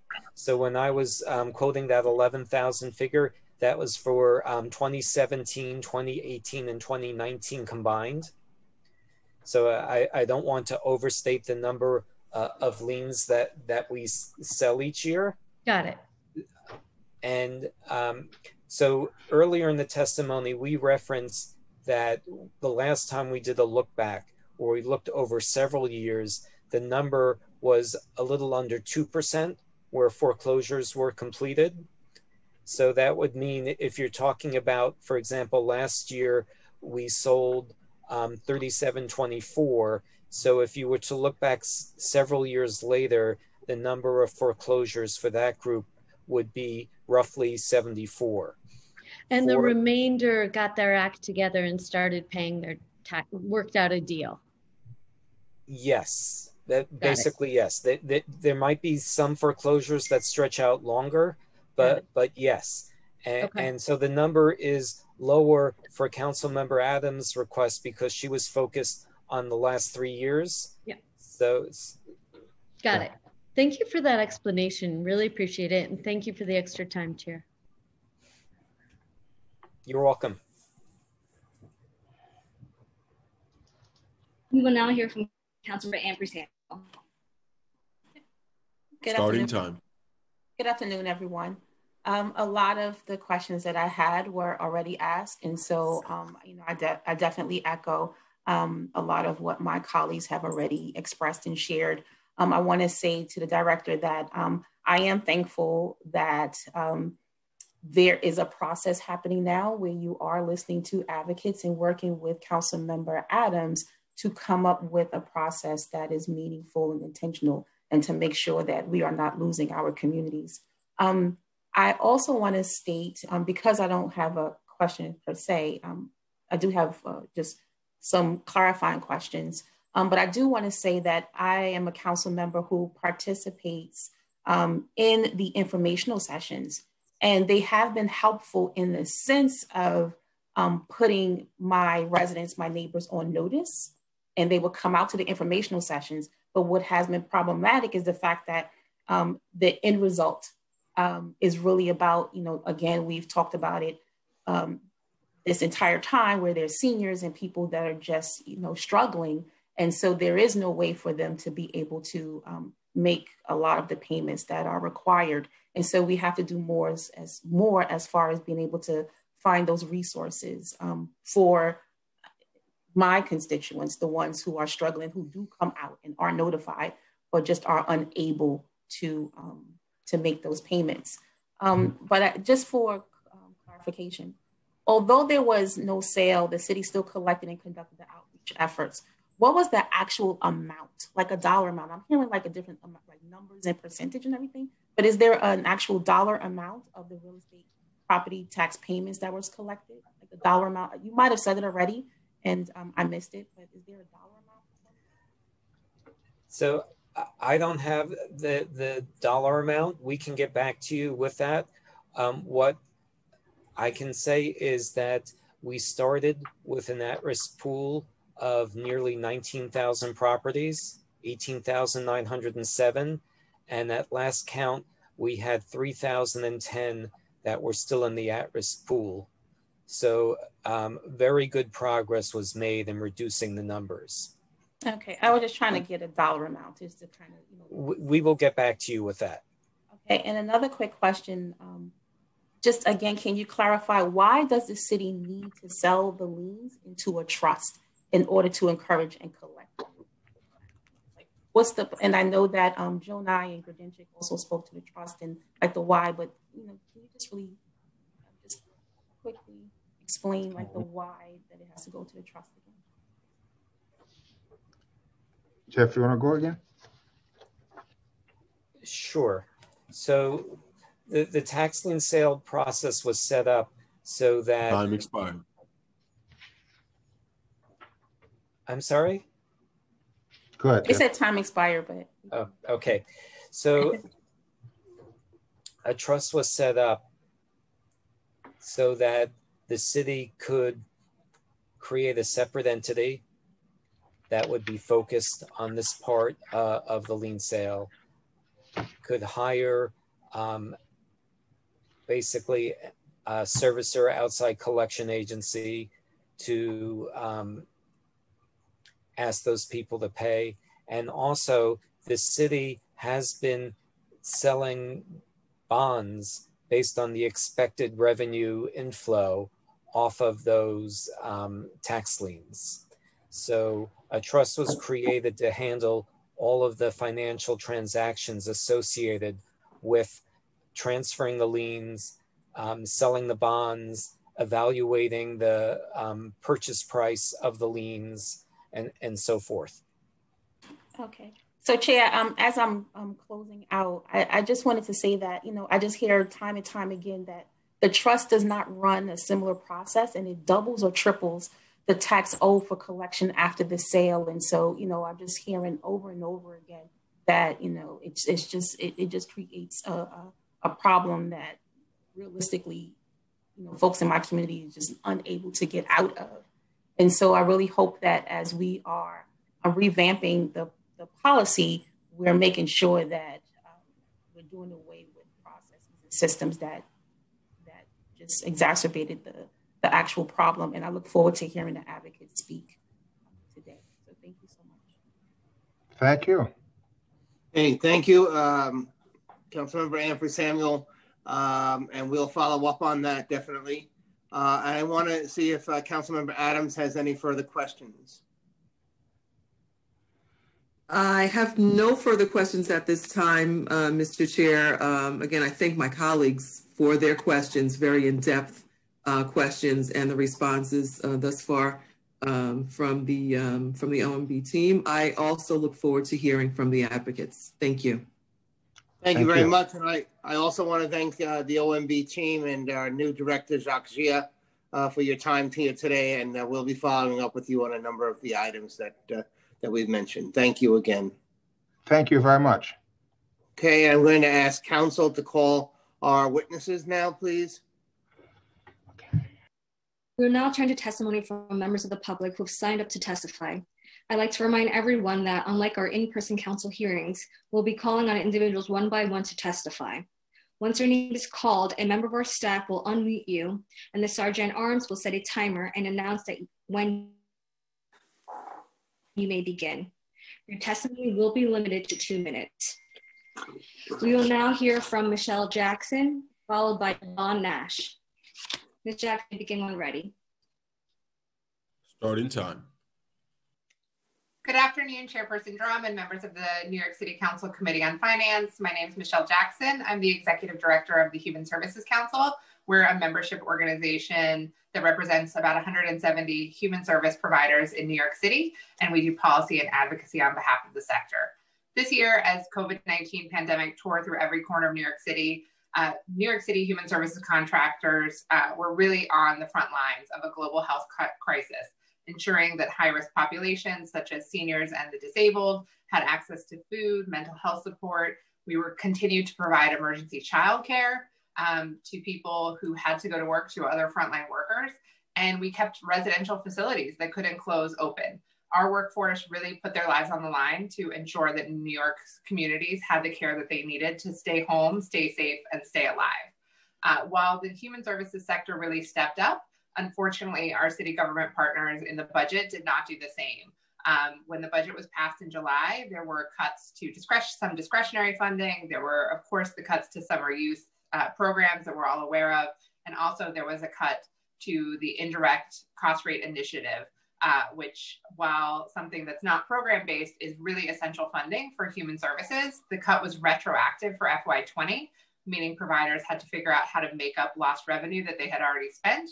And we're still halfway through the year, not sure how the FY21 funding initiative will play out. So providers have gone 6 months into the year trying to operate programs, not understanding exactly what money, if any, will come of this initiative. While when the November plan came out, we were first happy to see that there were no further cuts to human services, as we were one of the main victims of the budget in July. But it's simply unacceptable that even though the November plan increased the current year budget by $3.8 billion, it did not reverse the damaging cuts to human services, including the cuts to the indirect cost rate funding initiative that impact city contracted human service providers. So we're wanted to make sure we rose that issue, bring that issue up today, that the city has really created some fiscal chaos for a sector providing critical safety net support for New Yorkers, and would have liked to see that funding restored in the November plan, especially with so many other significant increases in the November plan. Happy to answer any questions, and thank you so much for your time. Thank you. Thank you very much.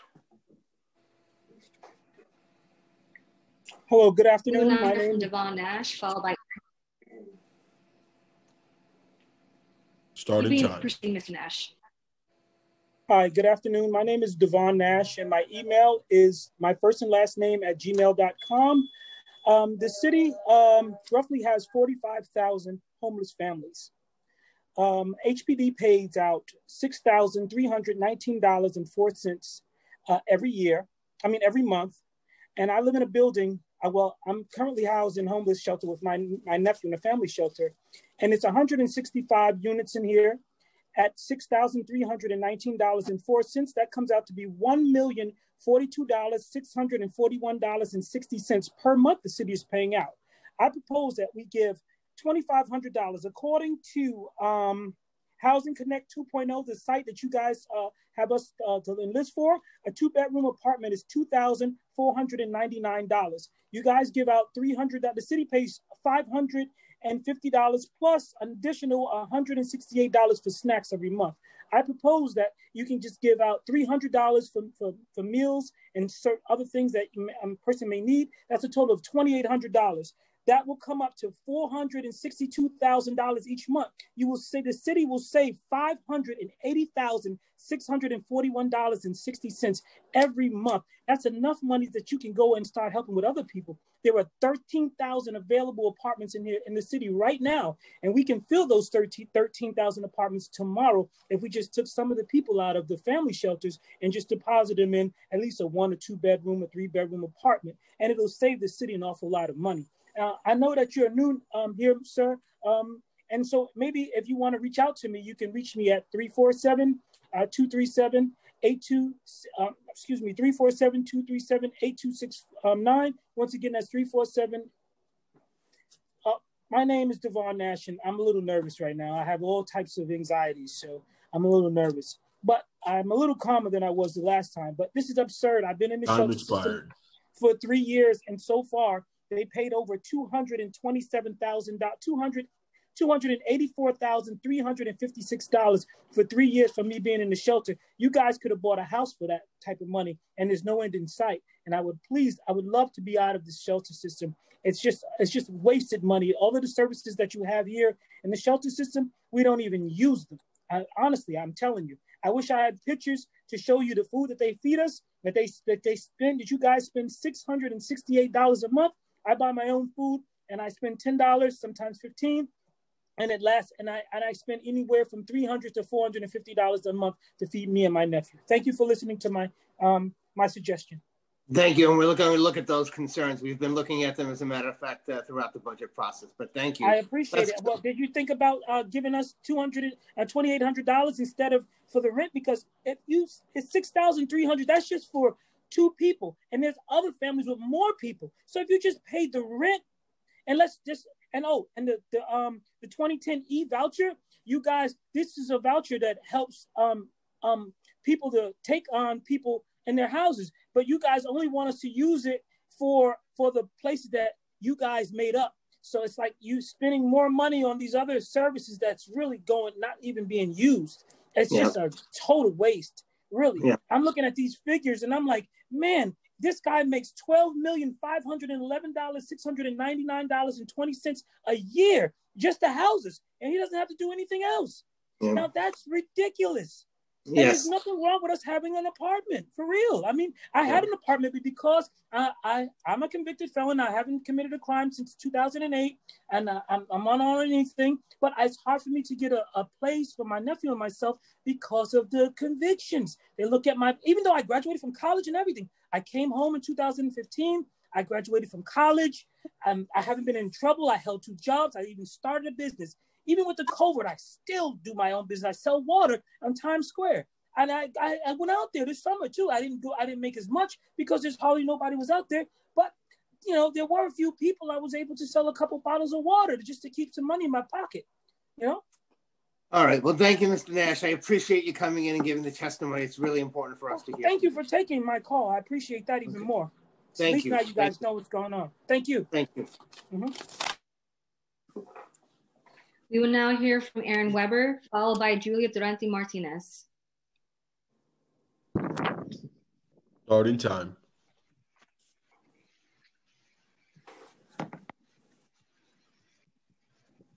Hello, everybody. My name is Aaron Weber. I'm a small property owner in East Harlem, and I manage about 40 properties all across Manhattan.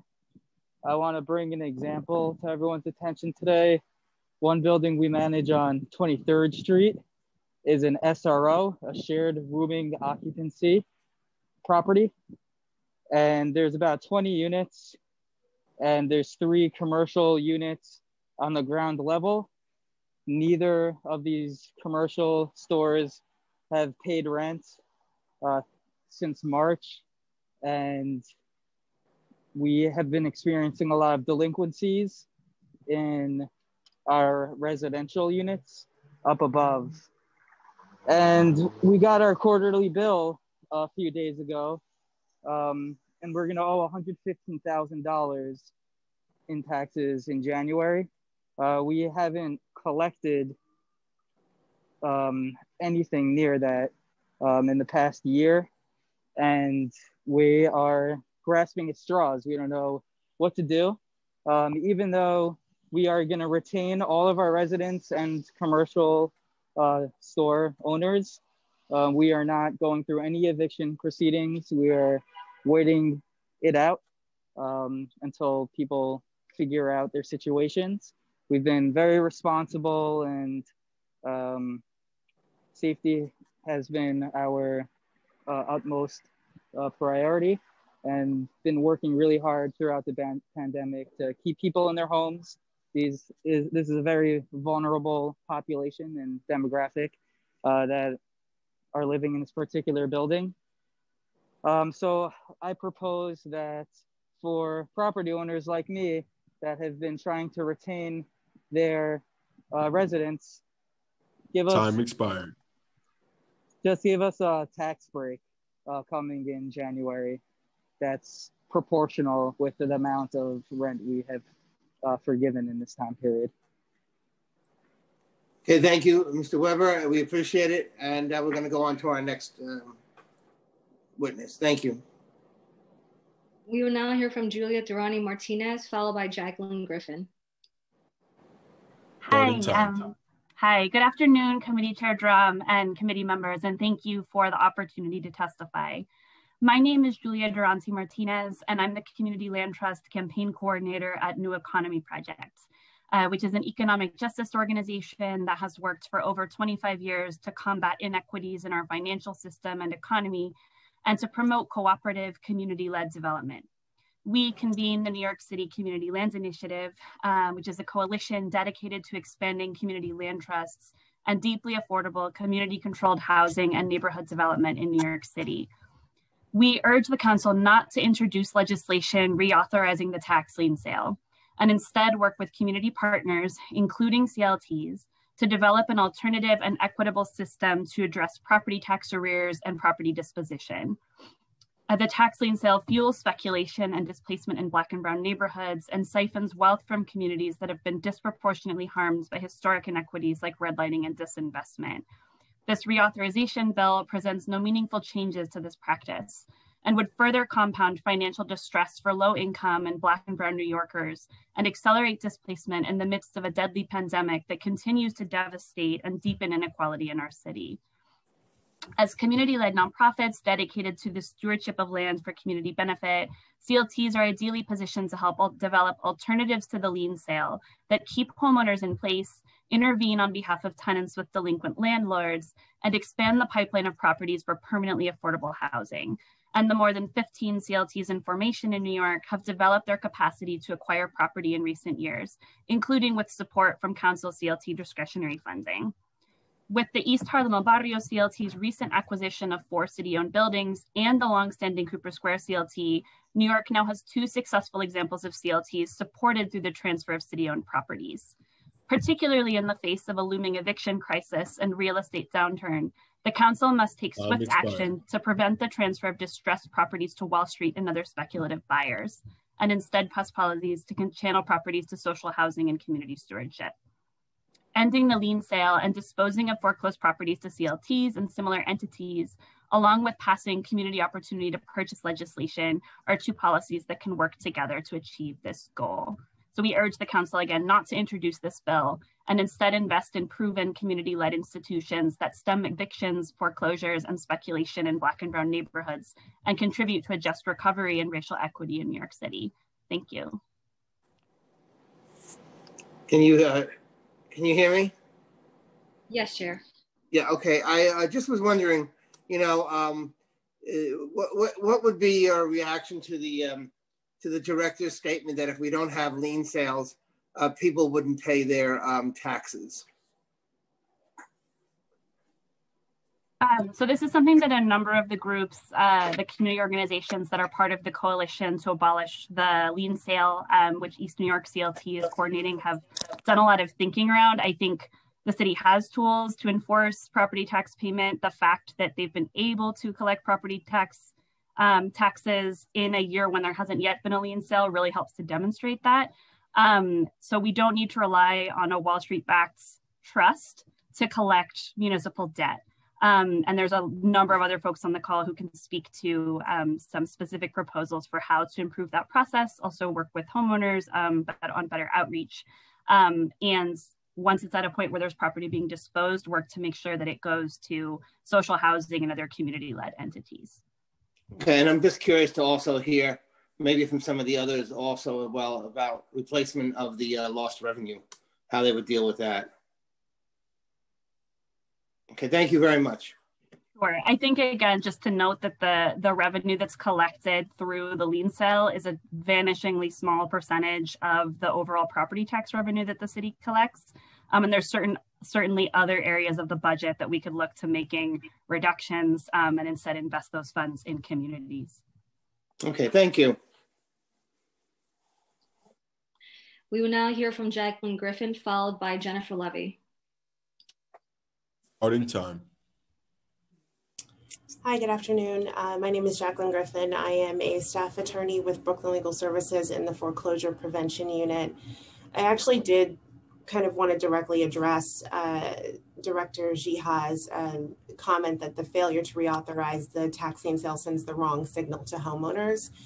I actually think that there's an issue at the core of that statement, which it sort of suggests that homeowners are not moral actors and that they are strategically not paying their property taxes. And I work with homeowners. I have worked with them for many, many years now. And the vast majority of the homeowners that I meet are eager to meet their obligations, and they would meet their obligations, but for the types of financial difficulties that we all face, death of a spouse, divorce, severe illness of a family member or a child, and all of these difficulties, things that we face, all of us over the course of our lives, have been greatly exacerbated in the time of this pandemic. And as much urgency as there seems to be around signaling to homeowners that DOF's authority to sell their liens remains intact, I think it's much more important to our neighbors that we demonstrate urgency around helping them in the middle of this crisis. And the best way to do that would be to not rubber stamp the process of the lien sale, which we've all acknowledged is not working. We've acknowledged that it is exacerbating harm specifically to communities of color, specifically to senior citizens and the disabled. And so I think the best way that we demonstrate urgency is to come around the table as advocates, as the Department of Finance, as council, to be thoughtful and careful and compassionate and take to heart the legitimate complaints of our neighbors and friends.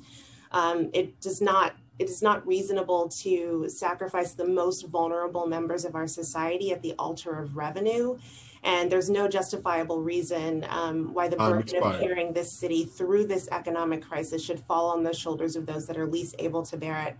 I will only say that, again, as my colleague said before me, we as advocates have spent hours and days sitting around a table talking about an enforcement mechanism that takes into account the objective of collecting revenue, but also places a high value on protecting the vulnerable and granting people the dignity of keeping the homes that they've worked for and paid for.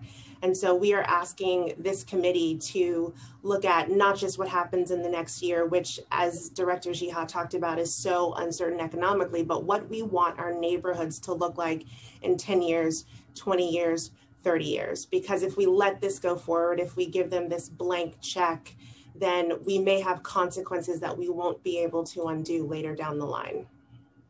And thank you. We will now hear from Jennifer Levy, followed by Ivy Perez. Out in time. Good afternoon. This is Jennifer Levy. I'm an attorney at the Legal Aid Society in the Foreclosure Prevention Unit. As you know, the Legal Aid Society is the oldest and largest provider of free direct legal services to low-income families and individuals in the United States, serving over 300,000 individual cases and legal matters each year.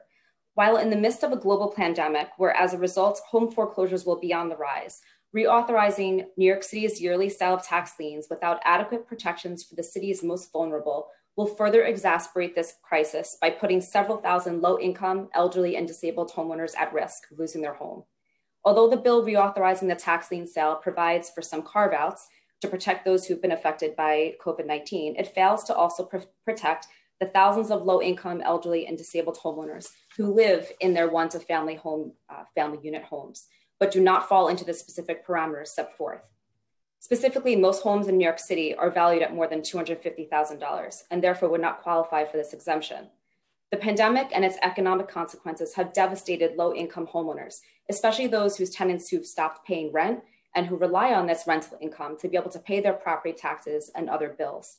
Many of our elderly homeowners are house rich and cash poor, living on limited fixed incomes, but whose house is worth more than $250,000.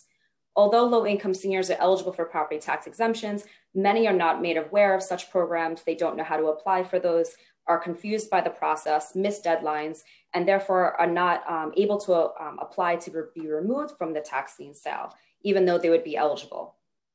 Making it even more difficult to navigate, eligible homeowners can only apply once a year. The city must protect and exempt these homeowners from the tax lien sale.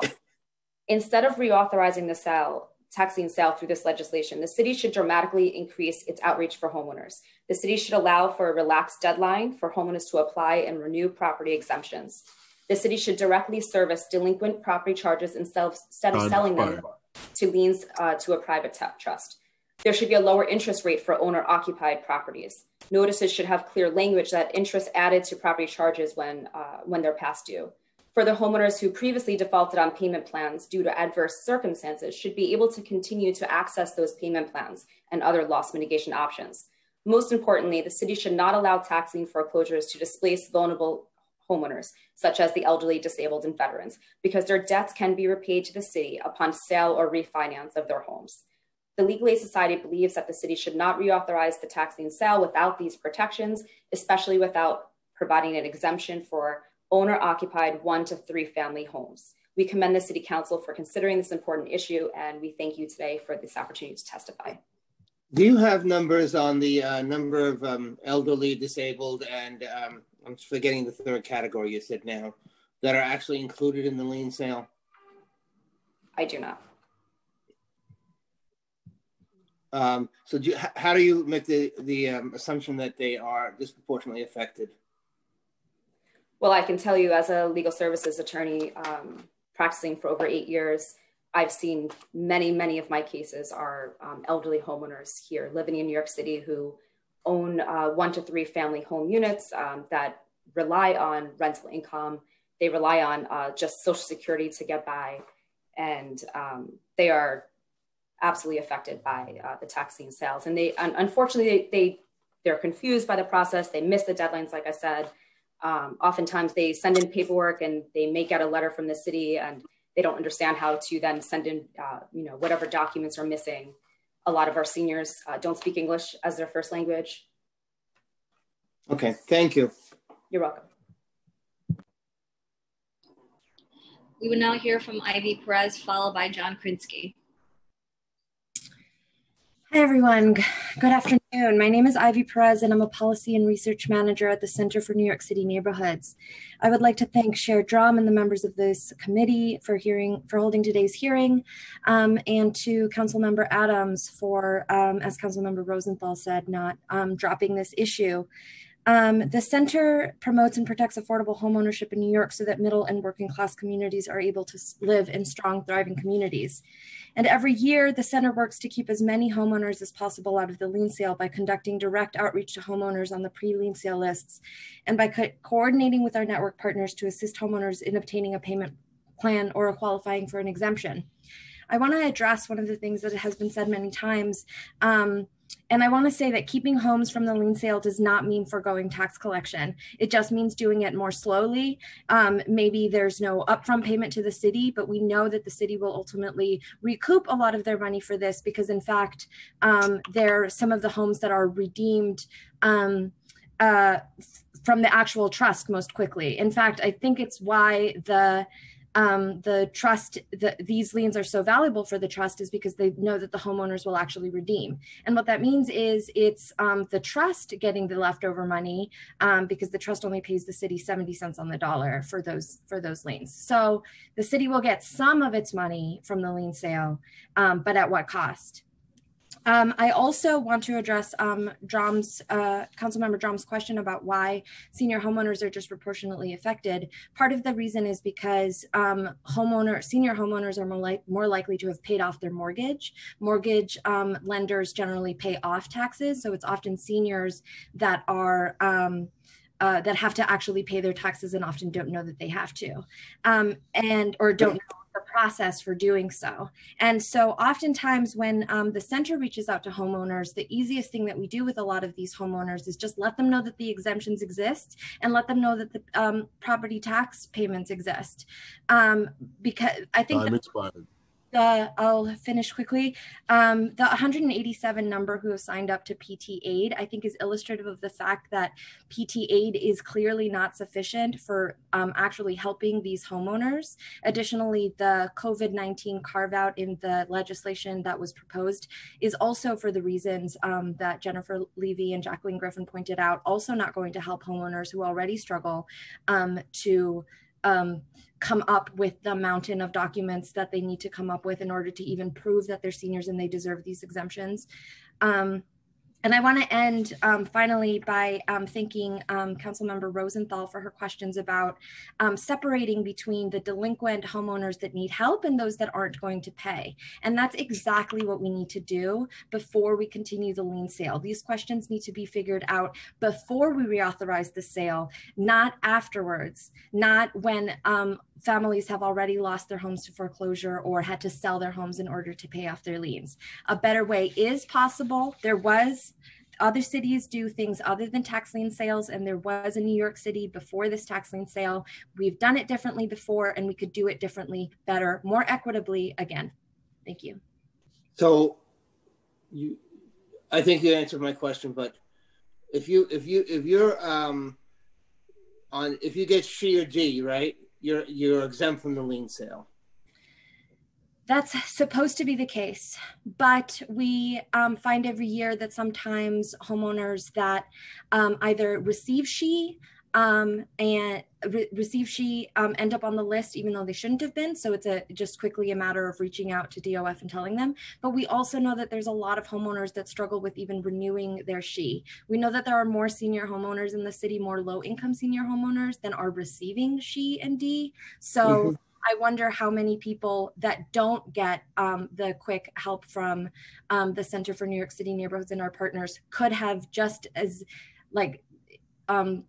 gotten an extension for their exemptions and gotten off the lien sale that way. I think probably one of the things that has been most helpful this year in keeping a lot of homeowners out is that they extended the deadline slightly for homeowners to get the exemptions. So that probably has much to do with getting folks that didn't belong on the lien sale off of the lien sale. Right. Okay, thank you for that info. Appreciate it. Okay, let's go to our next witness, please. We're now hear from John Krinsky, followed by Cottrell Lewis. Starting time.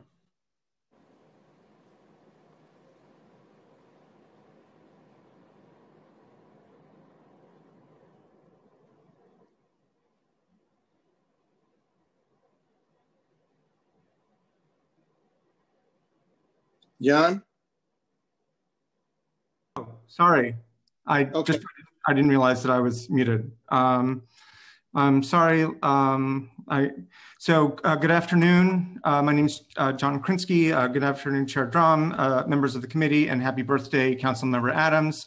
I'm a professor of political science at City College and a founding board member of the New York City Community Land Initiative, which Julia Durante Martinez introduced.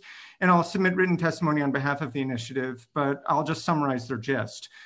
On behalf of its more than 24 member organizations, NYCC strongly opposes the renewal of the New York tax lien sale, which does not fundamentally change the lien sale, even if there's a carve out for those who can prove that they were directly affected by COVID. The essential problem with selling tax liens to a private for-profit trust is twofold. First, we've known for several decades that tax arrears are a sign of distress that likely extends to conditions in the housing as well. That the city takes certain distressed multifamily properties out of the lien sale and warns against predatory lenders on its tax lien sale website suggests that it already knows these problems, but still thinks it's worth it. And that's the first basic problem. The second problem is that having the lien sale in place removes the incentive for the city to come up with more equitable ways to treat tax debt and the occupants of the housing that falls behind. By not privatizing the liens, the city retains leverage over the debt and allows the city to build on already active efforts like the 15 community land trusts around the city, most in neighborhoods that have who have the greatest numbers of properties that go into the lien sale, sometimes year after year. Now, it's also important to understand that the models that the administration uses to judge the effects of the lien sale on tax compliance likely overstates the role of the lien sale as such in growing tax compliance. Indeed, if the city was seen to be as serious in enforcing its own tax laws as the lien trust is in collecting its money, there's no reason to believe that compliance would be significantly less. In addition, we have never seen an analysis that shows that the inequitable effects of the lien sale that we all recognize don't create economic burdens both for the risk and for the homeowners and tenants that it affects. In economic terms, the question is how real benefits or costs are calculated, not just as revenues, but as eventual expenses. So the tax lien sale is an obstacle to preserving land and housing for permanent affordability, whose real costs have never been taken seriously, and the economic effects of COVID make renewal uniquely bad timing, and reimagining how we can deal with delinquency is even more necessary. NYCC urges a no vote on Intro 6944. Thank you. Okay, thank you very much. We will now hear from Cottrell Lewis, followed by Hannah Anousheh. Starting time. Great. Thank you. My name is Cottrell Lewis. I am the Director of Advocacy for Habitat for Humanity in New York City and a member of the Coalition for Affordable Homes.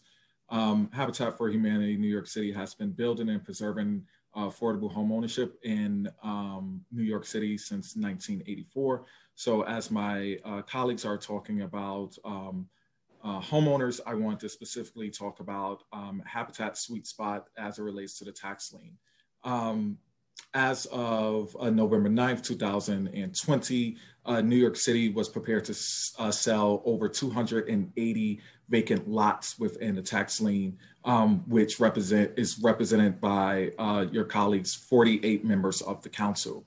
And that is to say that we are missing a huge opportunity, as many of your colleagues have already stated. We are missing a huge opportunity to build our way out of this affordable housing crisis that we are having, rather than finding a new way to restructure the tax lien and at the end of the day, the city possibly foreclosing on these vacant properties.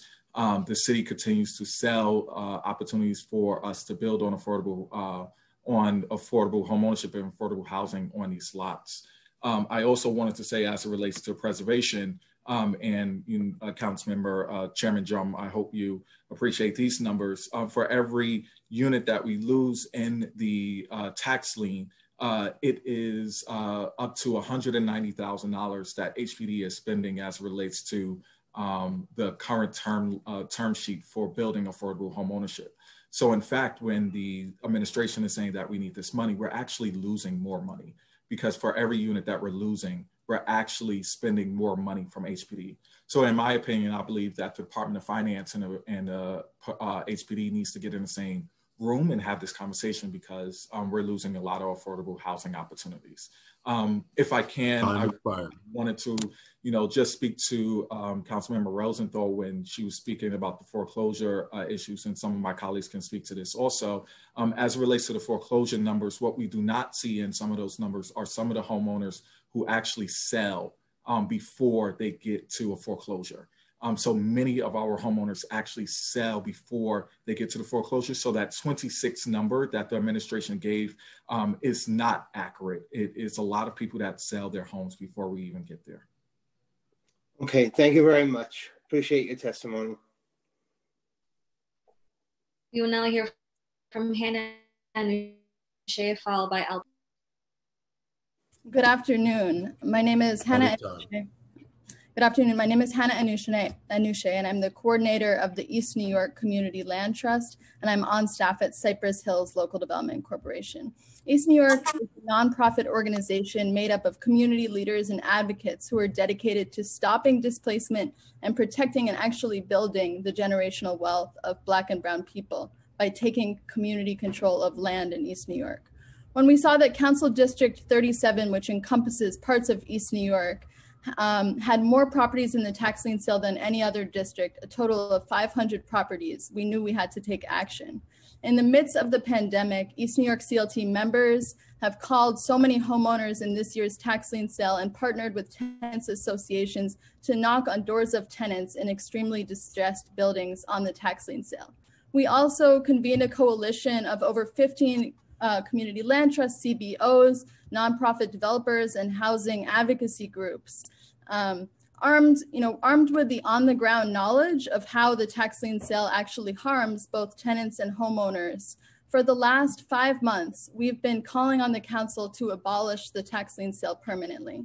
We've built strong support among community and elected officials, and we've actually developed a proposal that demonstrates how the city could end the tax lien sale permanently, keep people in their homes, and collect property tax debt and create more affordable housing. And we sent this proposal to all members of this committee.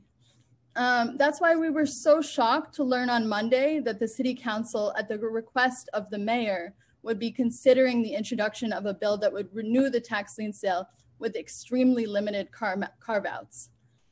We were even more shocked to learn that we had less than 24 hours to register to testify and just 2 days before the hearing itself.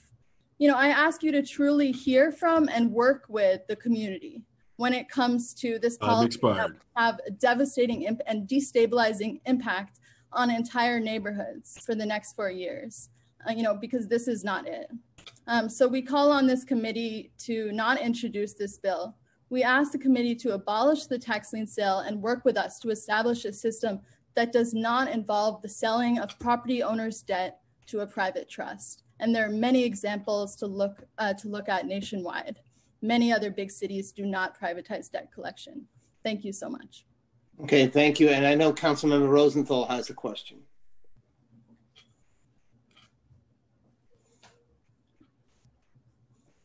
Councilmember Rosenthal?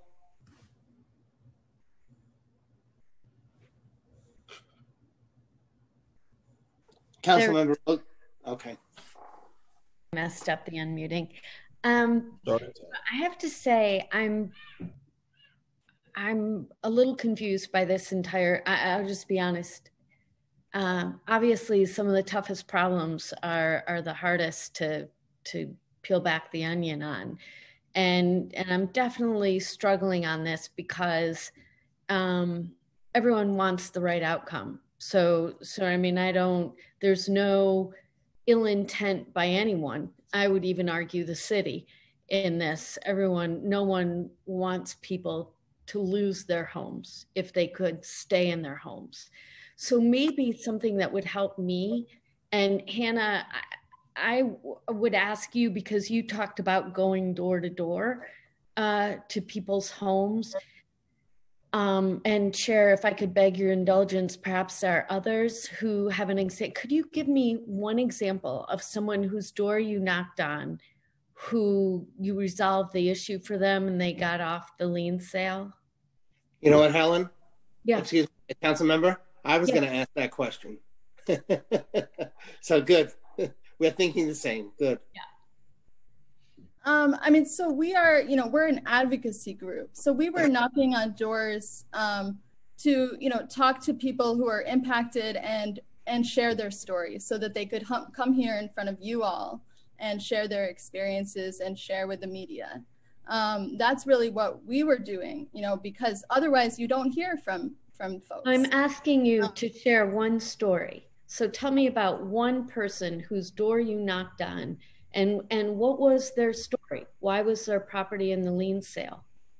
Sure. So, so actually, there's a homeowner who I think is trying to speak during this testimony. He's registered to testify. Who can speak to that? I mean, I think there's a number of things that happen. People have, are dealing with ongoing repairs, and so they're trying to pay for those repairs while dealing with, these high interest debt. That's one issue.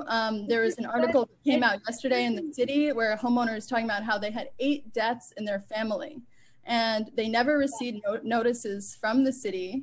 Yeah. And they were put in a terrible position. Yeah, no, there's no doubt. No one's questioning that, right? I mean, those 2 examples are good examples. Because if that's true, then my question is, to Jeffrey Shear, you sent out 5 letters. Let's look at the letter with the address on the letter. Is it different than the homeowner's address? Like, where's the disconnect so that this would happen? It's fine if this is the answer, is handful of, city government not doing a great job. So I don't know, maybe Mr. Lewis has some ideas to help me here. I would just say I am in the middle of Councilmember Empress Samuel and Councilmember Cornegy's districts. Outside of a pandemic, Councilmember Cornegy has, and many of your colleagues can tell you, they have these outreach sessions where, you can have a whole gymnasium full of people in the Department of Finance. And what happened, I went last year for my first time to do outreach to some of my neighbors. Many of them never received the paperwork. And it was Councilmember Cornegy through his session that the Bed-Stuy Brownstoners knocked on people's doors and brought people out on Saturday and got them into payment plans. So, when the administration says we do really good outreach, right? What you're seeing right now is the legal service to providers, the community engagement providers. These are really the people that are on the ground that get the people into the payment plans. It's not the city, with no offense to the city or the council or the administration. It's really these advocates that's on the ground that's able to knock on people's doors. So I felt that last year when I was with Councilmember Cornegy and a team to knock on people's doors. And a lot of people said, I just never received the paperwork. I never received the email. I never received the mail. Thank you for that. Thank you so much. So let's go through their numbers. I mean, and again, apologies. I don't exactly remember what the numbers were. And Councilmember Adams, maybe you can help with this. I'm going to get it wrong. But there was some thing where he said, under 5% actually land in foreclosure, right? Which means the property is taken away from them. And the rest of the people seem to be suffering somewhere in the middle, but nothing's happening yet. So for those people who actually get foreclosed on, do you know any of those people and what's their situation? I have not. I would, speak to my legal service colleagues. I know that we do see that there are some people that solve this issue by taking out personal loans or predatory loans, which I know, your colleagues on the state and in the council does not want people taking those out. Of course, no one wants them to take a predatory loan. But I mean, and why is it that, what is it that Deputy Commissioner Scheer just doesn't know? So he says out loud, we offer, or the trust offers these low interest, 10-year long payments. Where's the disconnect? I can send you the report from the Coalition for Affordable Homes that show that the trust actually puts a lot of debt onto these homeowners. That is a first, start. I think what we can also start off with is that the administration is not a lot of my colleagues. When they get that information as it relates to the tax lien, it's a lot of my legal service provider colleagues who are sitting with them and determining, what is best. Jacqueline Griffin can speak best to PTA aid and what she is seeing on the ground. But it is a hardship that a lot of our colleagues have to face as it relates to if you're a senior. The city should just say, we know that you're 65 years old, you are not qualified to be in a tax lien. But some way or another, there's seniors still going to Jacqueline saying, I'm in a tax lien. Yeah, I got you. Last question, Councilmember Drum, can I ask you, is it the issue that the trust that the city, or differently, can the city or the city council require that the trust not set predatory loan rates? Or was that what the commissioner was saying? Well, if you don't have predatory loan rates, people just won't pay. I don't think that's what the commissioner was saying, but I have to research that a little bit more. Yeah. I mean, it'd be an interesting. And I'm interested in the 5% question as well. Yeah. I think that is really where where we're most concerned. Are those folks? Who are those folks and why? Yeah. Thank you so much. Thank you, Chair. Okay, thank you. Thank you, Councilman. I thought I might take an opportunity just to jump in and tell you what I see in my work, since I'm most closely working on the front lines with a lot of these homeowners. And so I'm just going to come up with some examples as they come to my mind. I once had a woman in her 80s who came to me. She was on the tax lien sale list, and she had actually tried to resolve it on her own. She had gone to one of the outreach events where you have to show your ID in order to get into an installment agreement.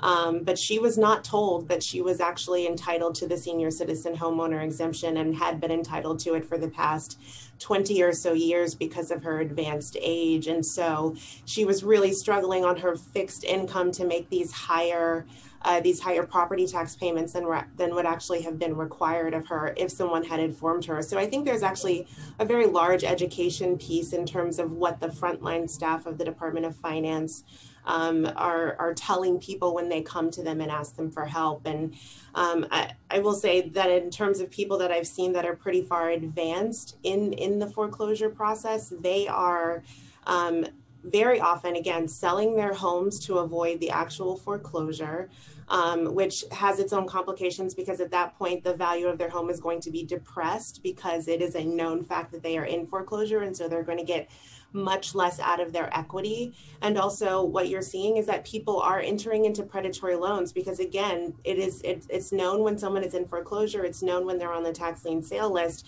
And so it's very easy for them to be targeted by people who just tell them lies and tell them to transfer their property into the name of an LLC and give them a hard money loan. And then a year, 2 years later, after not making any payments, but accruing interest on this loan, they still go into foreclosure and lose their home.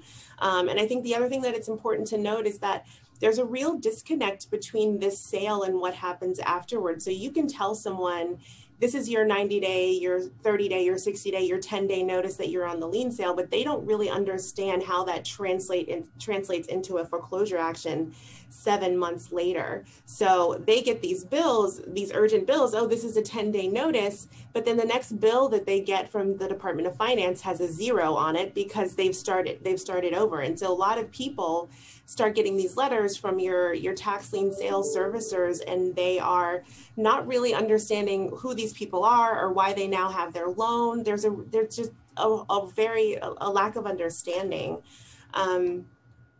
Sorry, I feel like I wanted to say one more thing, but now it's fallen out of my head. But I would love to talk with anyone more and more about the issues that I've seen. And I guess I'll just do one more example because it's particularly egregious. I had a blind man who was the victim of deed fraud.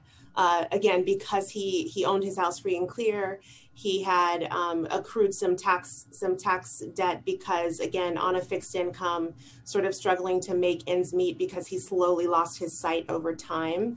And so his neighbor targeted him, said, I'll pay your debt, we can fix up the house, you'll get part of the rent, etc. Convinced him to sign some paperwork that he obviously wouldn't have been able to read.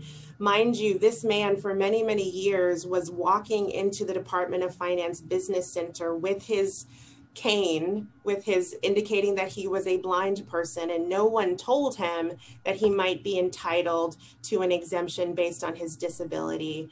And those are the types of things that I see over and over and over again. And I want to talk about heirs too, because I think that's going to be an important point in COVID, because so many people have died, which means a lot of homeowners that are on the deeds to their homes are deceased now. And so their heirs are going to have to face this, the economic loss, but also the possibility of trying to enter into an installment agreement. And I've actually talked with Commissioner Scheer about this a lot, about the way that they are applying the law that permits an heir to enter into an installment agreement, and how I feel it's not being accurately applied as it was intended to be based on Local Law 147, which was passed a number of years ago.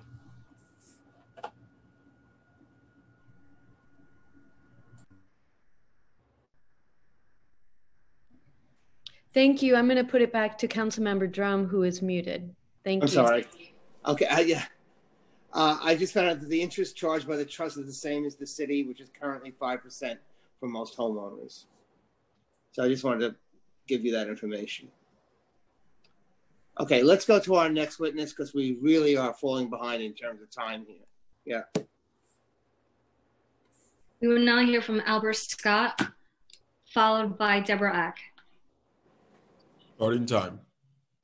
Good afternoon, everyone. Good afternoon, Chairman Drum, Finance Committee members, and council members that's on this call. My name is Albert Scott, and I'm with the East New York Community Land Trust. I'm just, and also a resident of East New York all my life that has been really impacted by this tax lien sale, being the number one on the list in the Council District 37. My message is very simple. Abolish the New York City tax lien sale, abolish the Rudy Giuliani legislation. This is just simply a speculation tool on that enriches on the front end, Wall Street, and then also the bill collectors, and then on the back end, it also enriches the private investors and speculators. But more importantly, year after year, what we also see on this particular list is how it impacts Black, Latinx, and Asian council districts. Year after year, the top 10 districts is either represented by a Black, a Latinx, or Asian council members. So, and we know the detrimental harm this current process has on communities of color. So why reauthorize in its same form this same process, or encourage this tool, which we view as a speculation tool and a displacement tool of communities of color? It's impacting, again, Black, Latinx, Asian council districts, and it's impacting communities of color, as was mentioned earlier. And we have a great opportunity to actually abolish it, and there is something new that could actually be in its particular place, in which my colleague stated earlier in regards to a report that was given out. Thank you for your time and your attention and your consideration. Have a good evening. Thank you very much. We will now hear from Deborah Ack, followed by Boris Santo. Starting time. Good afternoon, everyone. My name is Deborah Ack, and I also am a member of the East New York Community Land Trust Initiative. I was one of those people who were going out into my community, knocking on doors, speaking to homeowners, speaking to also tenants, because tenants are also affected by this tax lien sale. Unfortunately, we had a tenant, Carlos, who was supposed to speak, but unfortunately, due to the short amount of time that he was informed of this meeting, he was not able to take off for work. He tried to get in during work hours, but he couldn't. But if you want to read his story, the city wrote up an article about him and the tax lien sale. What I'd like to say is that I'd like for the City Council to stop the speculators from lining their pockets on the backs of our Black and Brown community residents. This is way before it gets into the sale of or however it gets to the end. It's the beginning part that's scary for us, for our residents in East New York, especially for our seniors. You have this tax lien sale list that the speculators get a hold of. You have so many people calling these homeowners, threatening them, forcing them, tricking them to sell their homes out of fear. Our seniors and people who are on this tax lien sale are selling their homes out of fear. Also, I'd also like to speak about the homelessness, due to the fact that the East New York CLT has proposed an alternative to this tax lien sale. The CLTs can house homeless people. Time expired. Take some of these people out of this homeless shelter, which the city is paying, like the gentleman said earlier, these astronomical amounts for these people to stay in it. I'm asking you to review and look over again the proposal that the East New York CLT, that the coalition gave to the the finance committee, the council committee. Look over this proposal. I'm a longtime resident of East New York, and I believe in East New York. I believe in a change, and it's time for a change. Thank you for your time. And thank you, Deborah. We will now hear from Boris Santos, followed by Memo Salazar. Good afternoon, Mr. Chair, Chairman Drum, and all the other council members. Happy birthday, Councilmember Adams. My name is Boris Santos. I am the treasurer of the East New York Community Land Trust. I want to start off by saying tomorrow or December 17th or any 2021 future stated council calendar days could prove to be sad days in the history of the city council. We know that the bill language that has been introduced would extend the predatory tax lien sale until 2024. And the only exemption that this bill gives to Class 1 property owners of 1 to 3 unit homes, is if your home has an assessed value of $250,000 and you have experienced financial distress and have income less than $150,000. To say that this exemption, the only exemption that has been inserted in a reauthorization bill, is restrictive is not an understatement. That exemption, first and foremost, only takes place for 2021 lien sale, according to this bill. Most in Black and brown small homeowner communities notoriously harmed by the lien sale have a property with an assessed value that's higher than $250,000. And the lien sale program, which was originally set to expire in 1997 and was extended in 1997, 1999, 2001, 2004, 2006, 2007, 2010, 2014, and 2017, is bad policy and should not be allowed to be continued as is being proposed at the request of the mayor right now.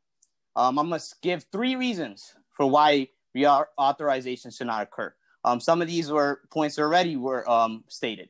The Abolish the Tax Lien Sale Coalition has met with City Council Finance and various council members and has requested meetings with many more, many who have not gotten back to us, Mr. Chair, about alternatives to the private trust model that exists today. In fact, we have spoken about during a New York City tax lien sale think tank hosted by Councilmember Adams on October 19th. We have spoken about those alternatives.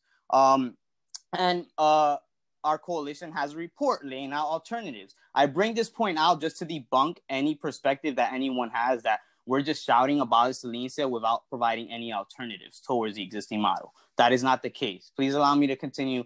Just 2 more points. Approving this reauthorizing bill runs counter the strategy that we have been putting in practice with regards to the 2020 lien sale.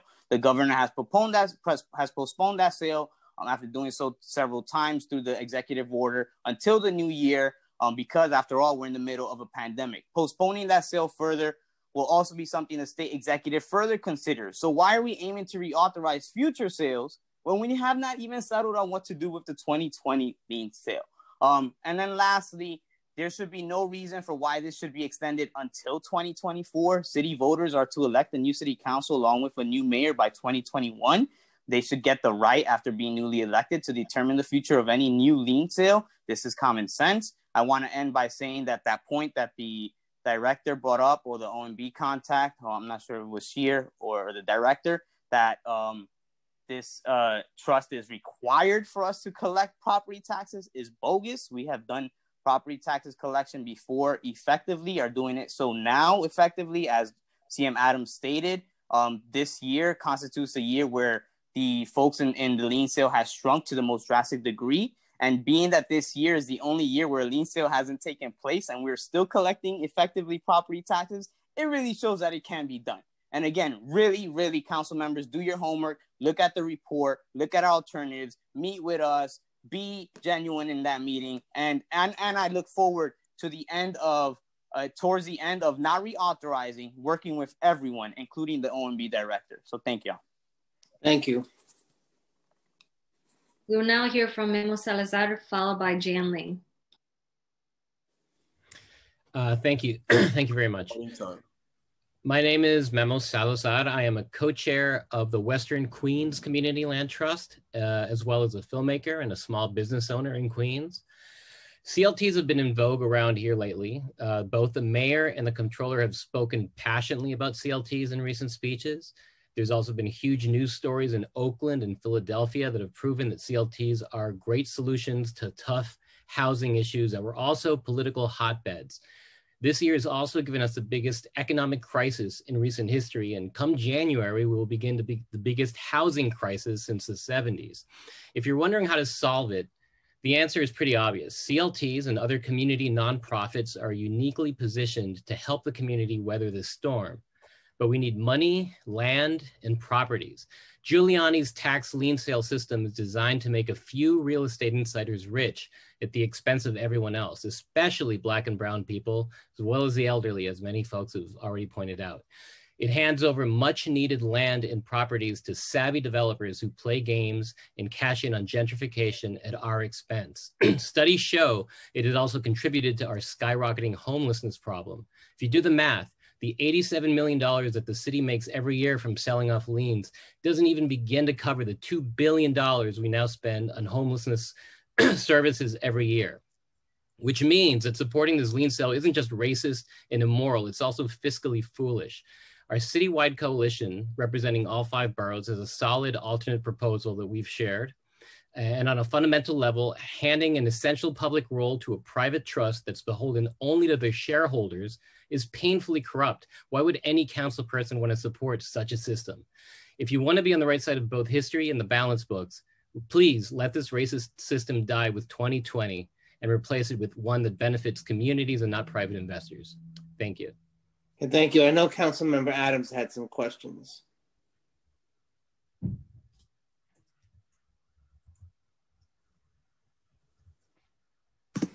Thank you, Mr. Chair.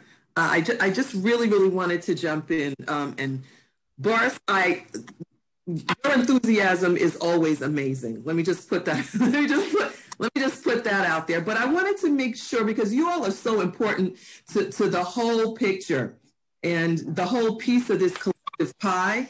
Don't mind my dog in the background. She's having a moment. I just wanted to make sure that you all just really understand, because I can't push this anymore, that the legislation is a placeholder. We have a long way to go with all of your input still ongoing, helping me to negotiate this stuff, helping my colleagues to help with this negotiation, for this process. And like I said before, we are all trying to effectively break the back of this Giuliani thing. So I just wanted to put that out there again, because it just, and I know that you all, and I want you to make your points, believe me, because the world needs to hear your points and everybody needs to hear why this is just so wrong. It's just so wrong. The effects of this for our seniors, for our Black communities, for our Latino communities, our Asian communities is just so wrong and unjust, and everybody needs to hear that. So I just want to just, in my own little way, on my birthday, that's really not been a great one. But I've got 3 events, 3 more meetings after this one that we've been on for about 3 hours now. But I just wanted to, to reassure you, we are all, as the chair said, we want the same thing. We want the same thing. And it is my utter belief that nobody wants anybody's homes taken away.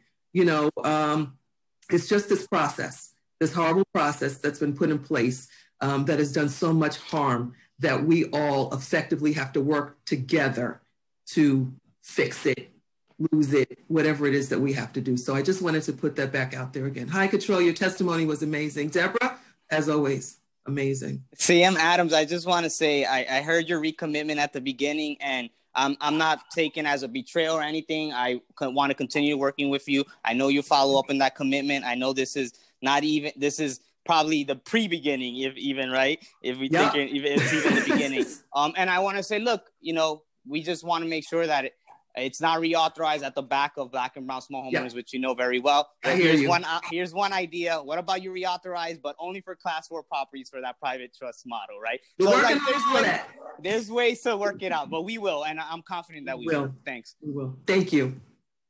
Thank you, Mr. Chair, for indulging me. Of course. Next, please. We will now hear from Jan Lee, followed by Lyric Thompson. Thank you, Chair Drum. The time will begin now. Thank you, Chair Drum, and thank you for your wonderful and very heartfelt comments, Councilmember Adams. I want to caution the council that the Department of Finance and OMD has sort of painted a picture about the past, about this being relatively small, and you know, there's only 26 foreclosures. Don't believe any of that information because it is old information. It is pre-COVID information. We are about to embark on something we have never seen before. Now is not the time to try to fix a broken issue. Now is the time, as Albert Scott had so eloquently said, we need to reinvent a new thing. This vestige of predatory practice is not something that we need to start putting a Band-Aid on and start trying to find it. Nothing is the same after a global pandemic. And so we should not rely on the Department of Finance to say, well, in the past, this is what we did. It didn't work. I'm telling you as a person who represents Asian small property owners, who has talked to Latinx owners and who has talked to Black owners, it is not working. I have gone to the Department of Finance with other small property owners from my community.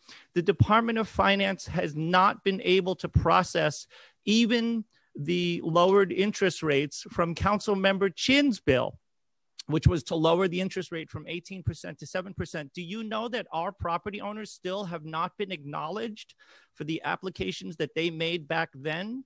So please don't buy into the Department of Finance and OMD saying, this is working fine, we just need to tweak it a little. No, nothing is the same after a global pandemic. So please, I know you have the intelligence and I know that you have the wherewithal and the caring to reinvent something that is absolutely new. And I'm encouraged by Councilmember Adams, your fierceness and your willingness to look at something new.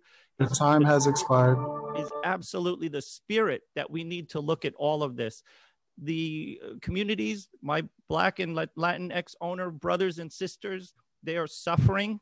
We, as the Asian community, small property owners, we're next on the list. So just be aware. I'm representing lots of small property owners who are of Asian descent, who are immigrants, who are absolutely next on your list if this is reauthorized for the next 4 years.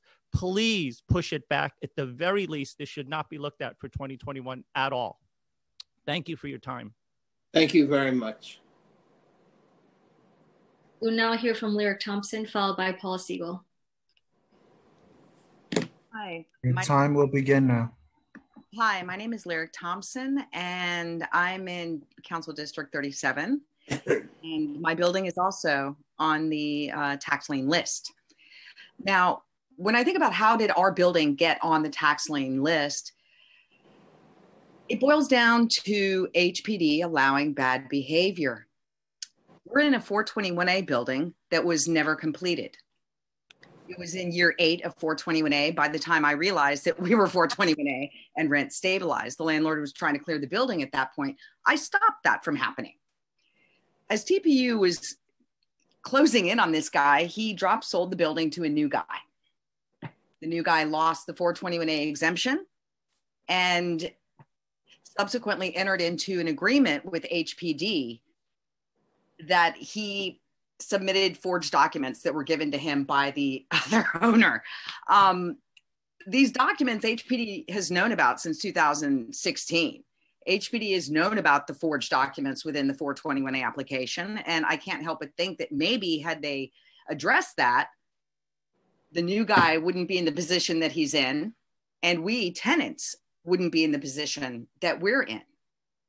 I feel like I'm in Hunger Games, to be quite honest. I mean, where do we go as tenants? What are we supposed to do?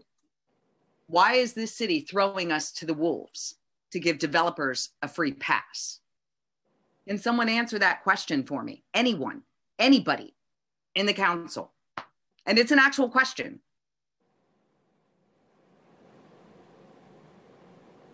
The fact that no one's saying anything but me is really telling as to why we have issues with housing. I really have nothing left to say. There is nothing more to say other than the fact that when you guys make all these false promises to people, to tenants, when those promises don't come true, your words cease to mean anything. Then Your time has expired. There's only bigger and better lies. Okay, next, please. Yeah, next, please. We will now hear from Paula Siegel, followed by Jason Boker. How fucking disappointing. Hi, everybody. Thank you so much for Your time will begin now. Thank you for inviting our input on what I understand to be potential language for a bill that has not been introduced. And I'm here today with a simple message on behalf of our partners, on behalf of Take Root Justice, where I work as a senior staff attorney in our equitable neighborhoods practice, and on behalf of tenants like Lyric, who are being left behind by a system that is not designed to protect New Yorkers. The City Council should not reauthorize the city's lien sale.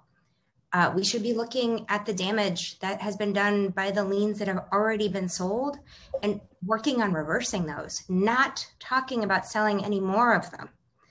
It's time to put Rudy Giuliani's ghost to bed. I want to address a couple of things that the department said earlier. The behavior of the tax lien trust administrators through the pandemic is illustrative of the anti-civic and anti-New Yorker attitude of the trusts. Since courts reopened for new cases this summer after being closed in March 2020 as part of the governor's pause, the tax lien trusts have initiated over 1,125 new foreclosure cases. I'm sorry, can you hear me? Yeah, we can hear you. Great. Sorry, my internet has been going in and out all afternoon, and this is really important. That's 1,125 new foreclosure cases that have been filed by the tax lien trusts since courts reopened in June. That is not 26 cases. What Deputy Commissioner Scheer is talking about is judgments of foreclosure from that one specific year of sales of cases that have gone all the way through the court system, right? Where a case was filed, the owner didn't sell in the middle of the case, they didn't pay off the debt in the middle of the case, they actually got a resolution, which in 3 years for a foreclosure action, that's pretty short. Probably most of the 2017 liens that have turned into foreclosures are still going. So that 26 number has really nothing to do with anything. Your time has expired. I've submitted written testimony. I want to just share a couple of more things that the department was not able to answer really basic questions. They were not able to tell us about properties that get sold after a foreclosure is initiated. They weren't able to tell us how many have actually had an action initiated by the trust at all. They were not able to tell us about anything about how much money the city actually loses by selling the debt at 72 cents on the dollar. The fact that the department characterized that as not selling debt as a form of relief for property owners is truly offensive. And I really want to highlight that I'm here in support of our partners in the community land trust community and our clients who are calling for the redirection of properties to the production and preservation of social housing. And I'm one of the co-authors of the report that was submitted to the committee that presents alternatives. I want to thank the council for its 2017 requirement that the department publish a list of vacant properties that are going through the lien sale. That list for the 2020 lien sale is over 800,000 residential zoning square feet and buildable lots that we are letting slip through our fingers. Now that we have that information, let's take advantage of it. I'll stop there. Okay, thank you for your testimony. We will now hear from Jason Bokar, followed by Lauren Mogul. Your time will begin now. Good afternoon, council members and board. Thank you for taking the time to listen to our comments. My name is Jason Bokar. I'm with a company called Metropolitan Refunds. We represent thousands of property owners in the New York City area in terms of utility charge problems. We represent all sorts of property owners, from small single-family unit owners through large commercial buildings. And my comments will be addressed to DEP and the New York City Water Board shutting down practically all access to their billing systems, which many of my clients now are calling us trying to figure out what to do about the tax lien sale. And we can't even check the charges. We have no possible way to check these charges that we used to have. We used to have access to the city, to the DEP system through the fair tax system. That was completely shut down. And now there is another online access available for property owners to register for, but the data is much more limited. The access is very hard to obtain. If some board member registered for access, that account is now locked up. You have to go through at least a 3-4 month process to regain access for another board member or the property manager to gain access to the billing. There's very little we can do for a client to check the accuracy of their bills, which they've depended on us for 20 years already. We've been doing this. And there really is a big problem in selling water lien sales at this time without any real way to access the bills. You can't go down to a borough office in the COVID now to check the bills. It is a terrible system. It is done on purpose, we believe, to shut down any type of contesting of the water charges. Thank you. Thank you for that. And it's informative to me. I appreciate it. Thank you. We will now hear from Lauren Mogul, followed by Ezra Peters. Hi. Your time will begin. Thank you to everyone that has presented today. It is clear that much thought has gone into the lien sale, both pros and cons. In listening today, I keep hearing that the payment agreements are offered as a way of protecting property owners from being sold in the lien sale, and that they are even offering a 0 down option. What is not being said is that the DEP payment agreements also include a clause that by agreeing to the payment agreement, they're also agreeing to the open balance. And as such, property owners lose the ability to contest prior charges. It is basically a gun against their head. Sign this or we're selling your property into a lien. This is the very opposite of trying to help homeowners. It also states that all future billing must be paid on time. And if not, they are now in default of the payment agreement. If they're unable to manage the current bill, they will likely not be able to pay all future billing on time. And typically will end up in the same place next year on the same list. Another consideration is that DEP has removed all public billing information from their site. The only information that is immediately available online is the current open balance. This does not include how much is principal, how much is interest. It doesn't provide a payment history or any other billing history. DEP does offer some other information on a My DEP account, but the information is limited and only available to the person that the account is registered to. We have found in more cases than one that these accounts are registered to an old owner or someone else, which limits the actual owner from getting the very limited information that is available on this site. In order to get access, in this situation, they must write to the DEP, request access, and by the time they get a reply, the lien sale may have already been sold. The other option is to file a FOIL to obtain bill history and breakdown. This process can take up to 6 months to get results. The 90-day lien sale is a heavy burden that pressures the portion of the community that is already struggling and just continues to keep them down. Thank you for your time. Okay, thank you very much. I'm going to take a look at the website. So thank you. We will now hear from Ezra Schwartz, followed by Mark Schwartz. Your time will begin now. Council members, for the opportunity to testify today regarding the lien sale bill. I work for a firm representing homeowners, management companies, and landlords, specifically with regard to their water bills. I have experience of 20 years working on New York City water bills, and therefore I understand that water bills and the New York City Water Board regulations are much more difficult for a homeowner or management company to understand than one would assume on the surface. With regard to the lien sale, it's obviously an important mechanism to exist, as unfortunately many bad actors will not pay their bills unless there's some level of enforcement. However, the process needs to be fair. Since at least 1995 through May 2020, there's been a public access system that has the full billing and accounting history of every New York City water account. This system was available in DEP borough offices for anyone to walk in and use, and was also available to be used in private offices via paid subscription.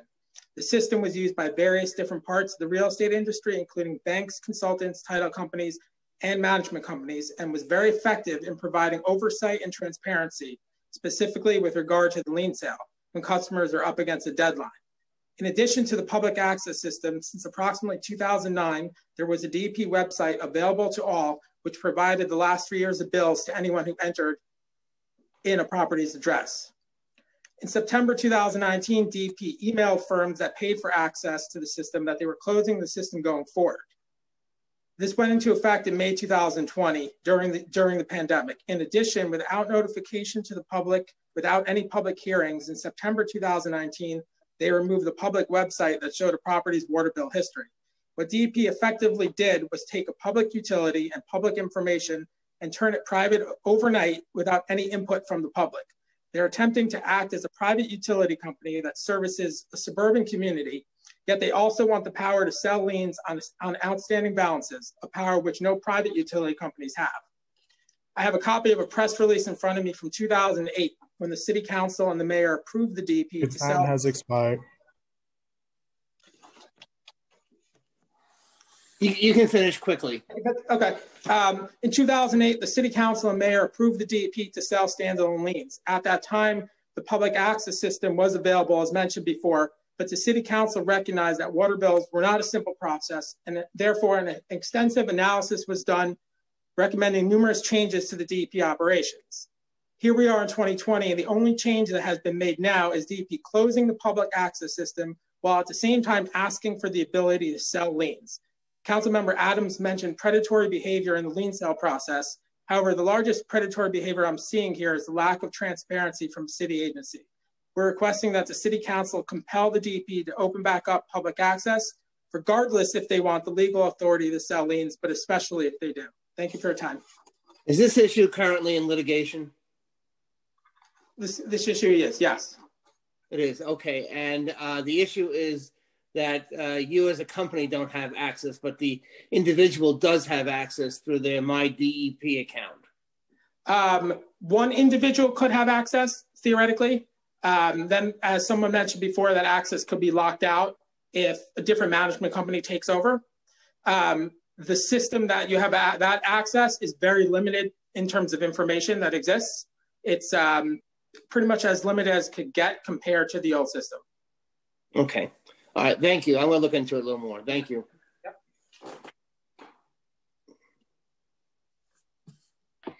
We will now hear from Mark Schwartz, followed by Herschel Weiss. Thank you very much. Thank you. Thank your honorable council members and city agency officials for your hard work on behalf of all New Yorkers, and hope everyone is remaining safe and healthy. I serve as the deputy mayor of my township in Teaneck, New Jersey, and realize how hard these times are to govern. Indeed, the tax lien is an important, effective, and necessary mechanism used to assure fair payment by all and as a way to properly allow the city to run financially. Furthermore, the proposals, promises, and hopeful cooperation amongst agencies and governmental bodies is of course needed, and we look forward to its eventual implementation. Our issues are with the water aspect of the tax lien. The water lien was a slow migration into the main lien tax process that began in 1996. When finally merged fully into the DOF tax lien sale in 2008, many changes were proposed and implemented. Throughout this process, two important DEP matters remained steady.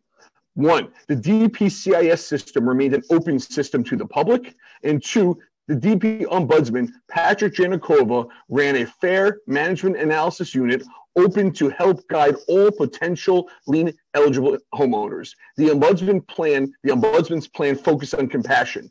He would state that his goal was for not one lien to be sold, but rather every debtor be given a fair chance to pay what he was accurately due.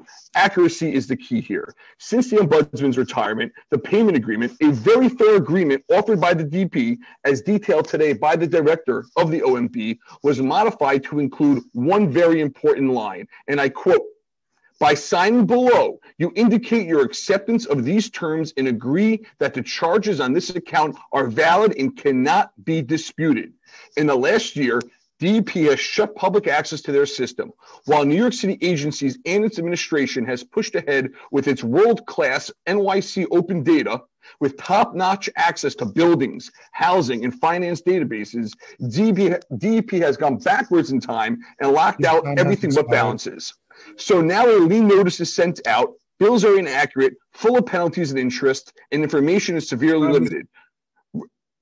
Rather than work with the customer, DP comes in as a superhero and, as the director said, offers a zero down payment agreement. Just sign here, your troubles are gone, no need for money now. But it's a trap, and I'm finishing in a second. You cannot fight the bill after. You must deal with it now, but you cannot get help from an attorney or relative, a community group or consultant, because they are also locked out of the DP system. Foils take 6 months to review, but the lien sales in 90 days. It's a trap, but at least DP gets their millions. This, Honorable Council, must change. Open up access to all, as has been the case for decades, and allow fair and accurate water bills to be issued to everybody. Thank you. Is part of the reason for DEP's thinking on this confidentiality? These are water bills. Why don't I have confidentiality on your tax bills, on your Department of Building violations, on your housing violations? What's water bills? Why is water bills different than what your payment number, your payments that you made? I can see what checks you wrote to the Department of Finance for the last 20 years. Why can't I see your water bill? What has changed in 25 years? Well, there are council members who will argue that, especially on any of these tax lien sales, that predatory real estate folks are going to people's homes and telling them, work with us, and then winding up with deed fraud or whatever it may be. I'm just wondering, I don't know if that is an issue. It's an issue I've never heard of, because once again, we have access to, me, banks have access to your taxes, access to your building, access to the county register to see the deeds. Why hasn't that changed? Why is it just water? And if privacy was an issue, so block access to single family homes, blocking access to co-ops, to condos, to taxpayers, to multifamily buildings, to 6-family buildings. What are we hiding? I know what we're hiding. We're hiding 25 years of erroneous bills that keep being issued. Okay, thank you. We will now hear from Herschel Weiss, followed by John Mantel. Your time will begin now. Hello, my name is Herschel Weiss. I write a blog on water issues called waterwatchnyc.com, and we've been doing this for about 15 years.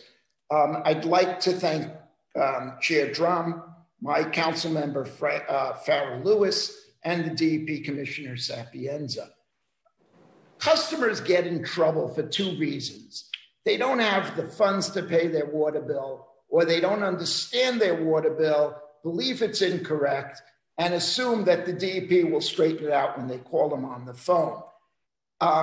In the past, if these customers were astute, they were able to go find a consultant that could do two things.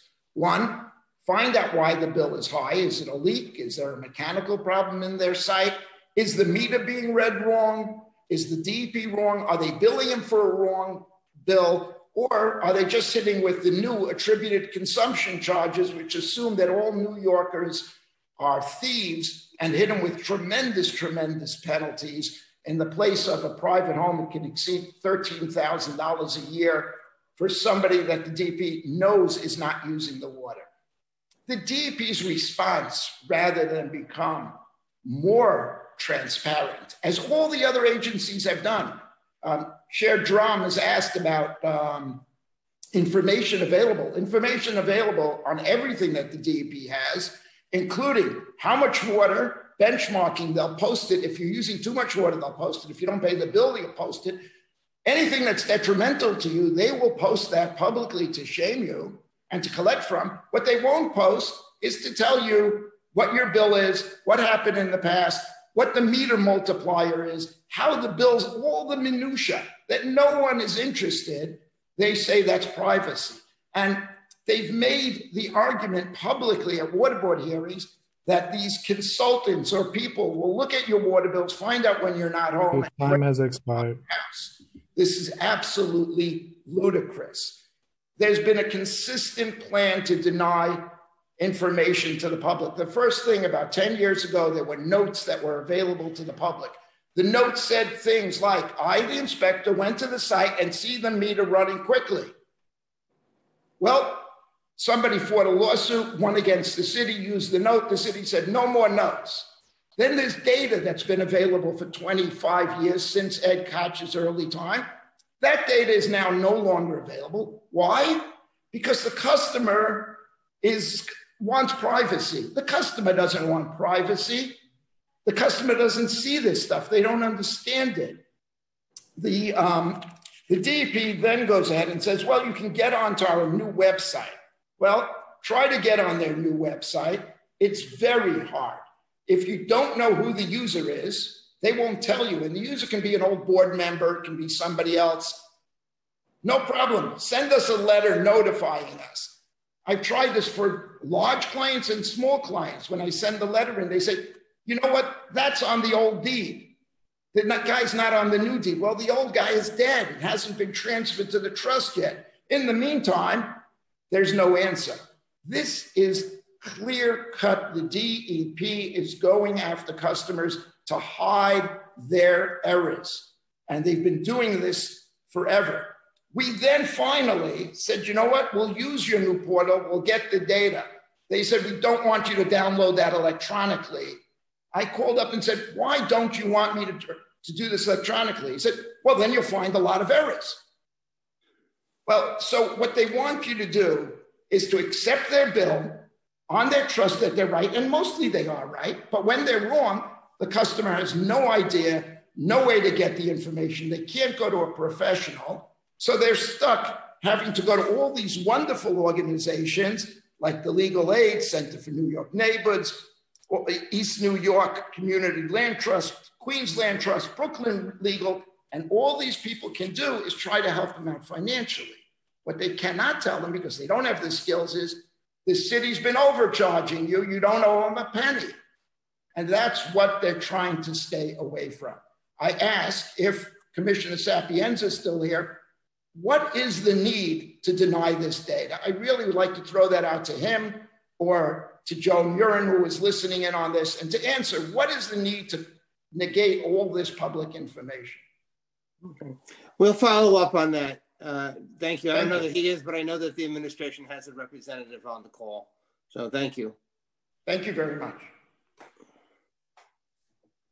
We will now hear from John Mantell. Your time will begin now. Thank you.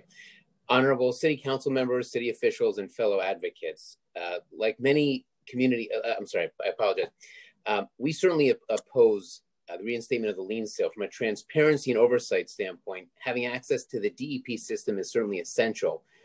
We are called upon daily to assist our clients with matters pertaining to their DEP water bills. Because our access has been stripped, we aren't able to assist our clients with essential questions they have to rectify any open balance. As such, having a lien sale when client advocates aren't given the proper vehicle to assist with rectifying any financial obligations is simply unjust and unfair. Furthermore, With regards to setting up a payment agreement on any open DEP charges, clients are forced to waive all rights by agreeing to accept the validity of all charges. This is required in order to set up the agreement. The problem again is advocates aren't able to review the validity because our DEP access has been stripped. And so certainly, again, another reason why we are against reinstating the lien sale. Property owners who aren't of means could certainly become desperate, borrow money, potentially at a premium, to pay off their obligations to avoid winding up on the lien sale, or worse, losing a multi-generational asset. Thank you. Okay, thank you very much. And I've heard the issues that you are talking about, as well as some of the other folks who gave testimony, and that's it. So thank you for all. I think this is our last person testifying, yeah. And let me just see if I have anything else to say at this point. I don't believe that we do. Okay. No, so I believe that I can just probably close this out. Am I right, Council? Yes, that's correct, Chair. Okay, thank you very much. So with that, this meeting is adjourned at approximately 4:25 in the afternoon.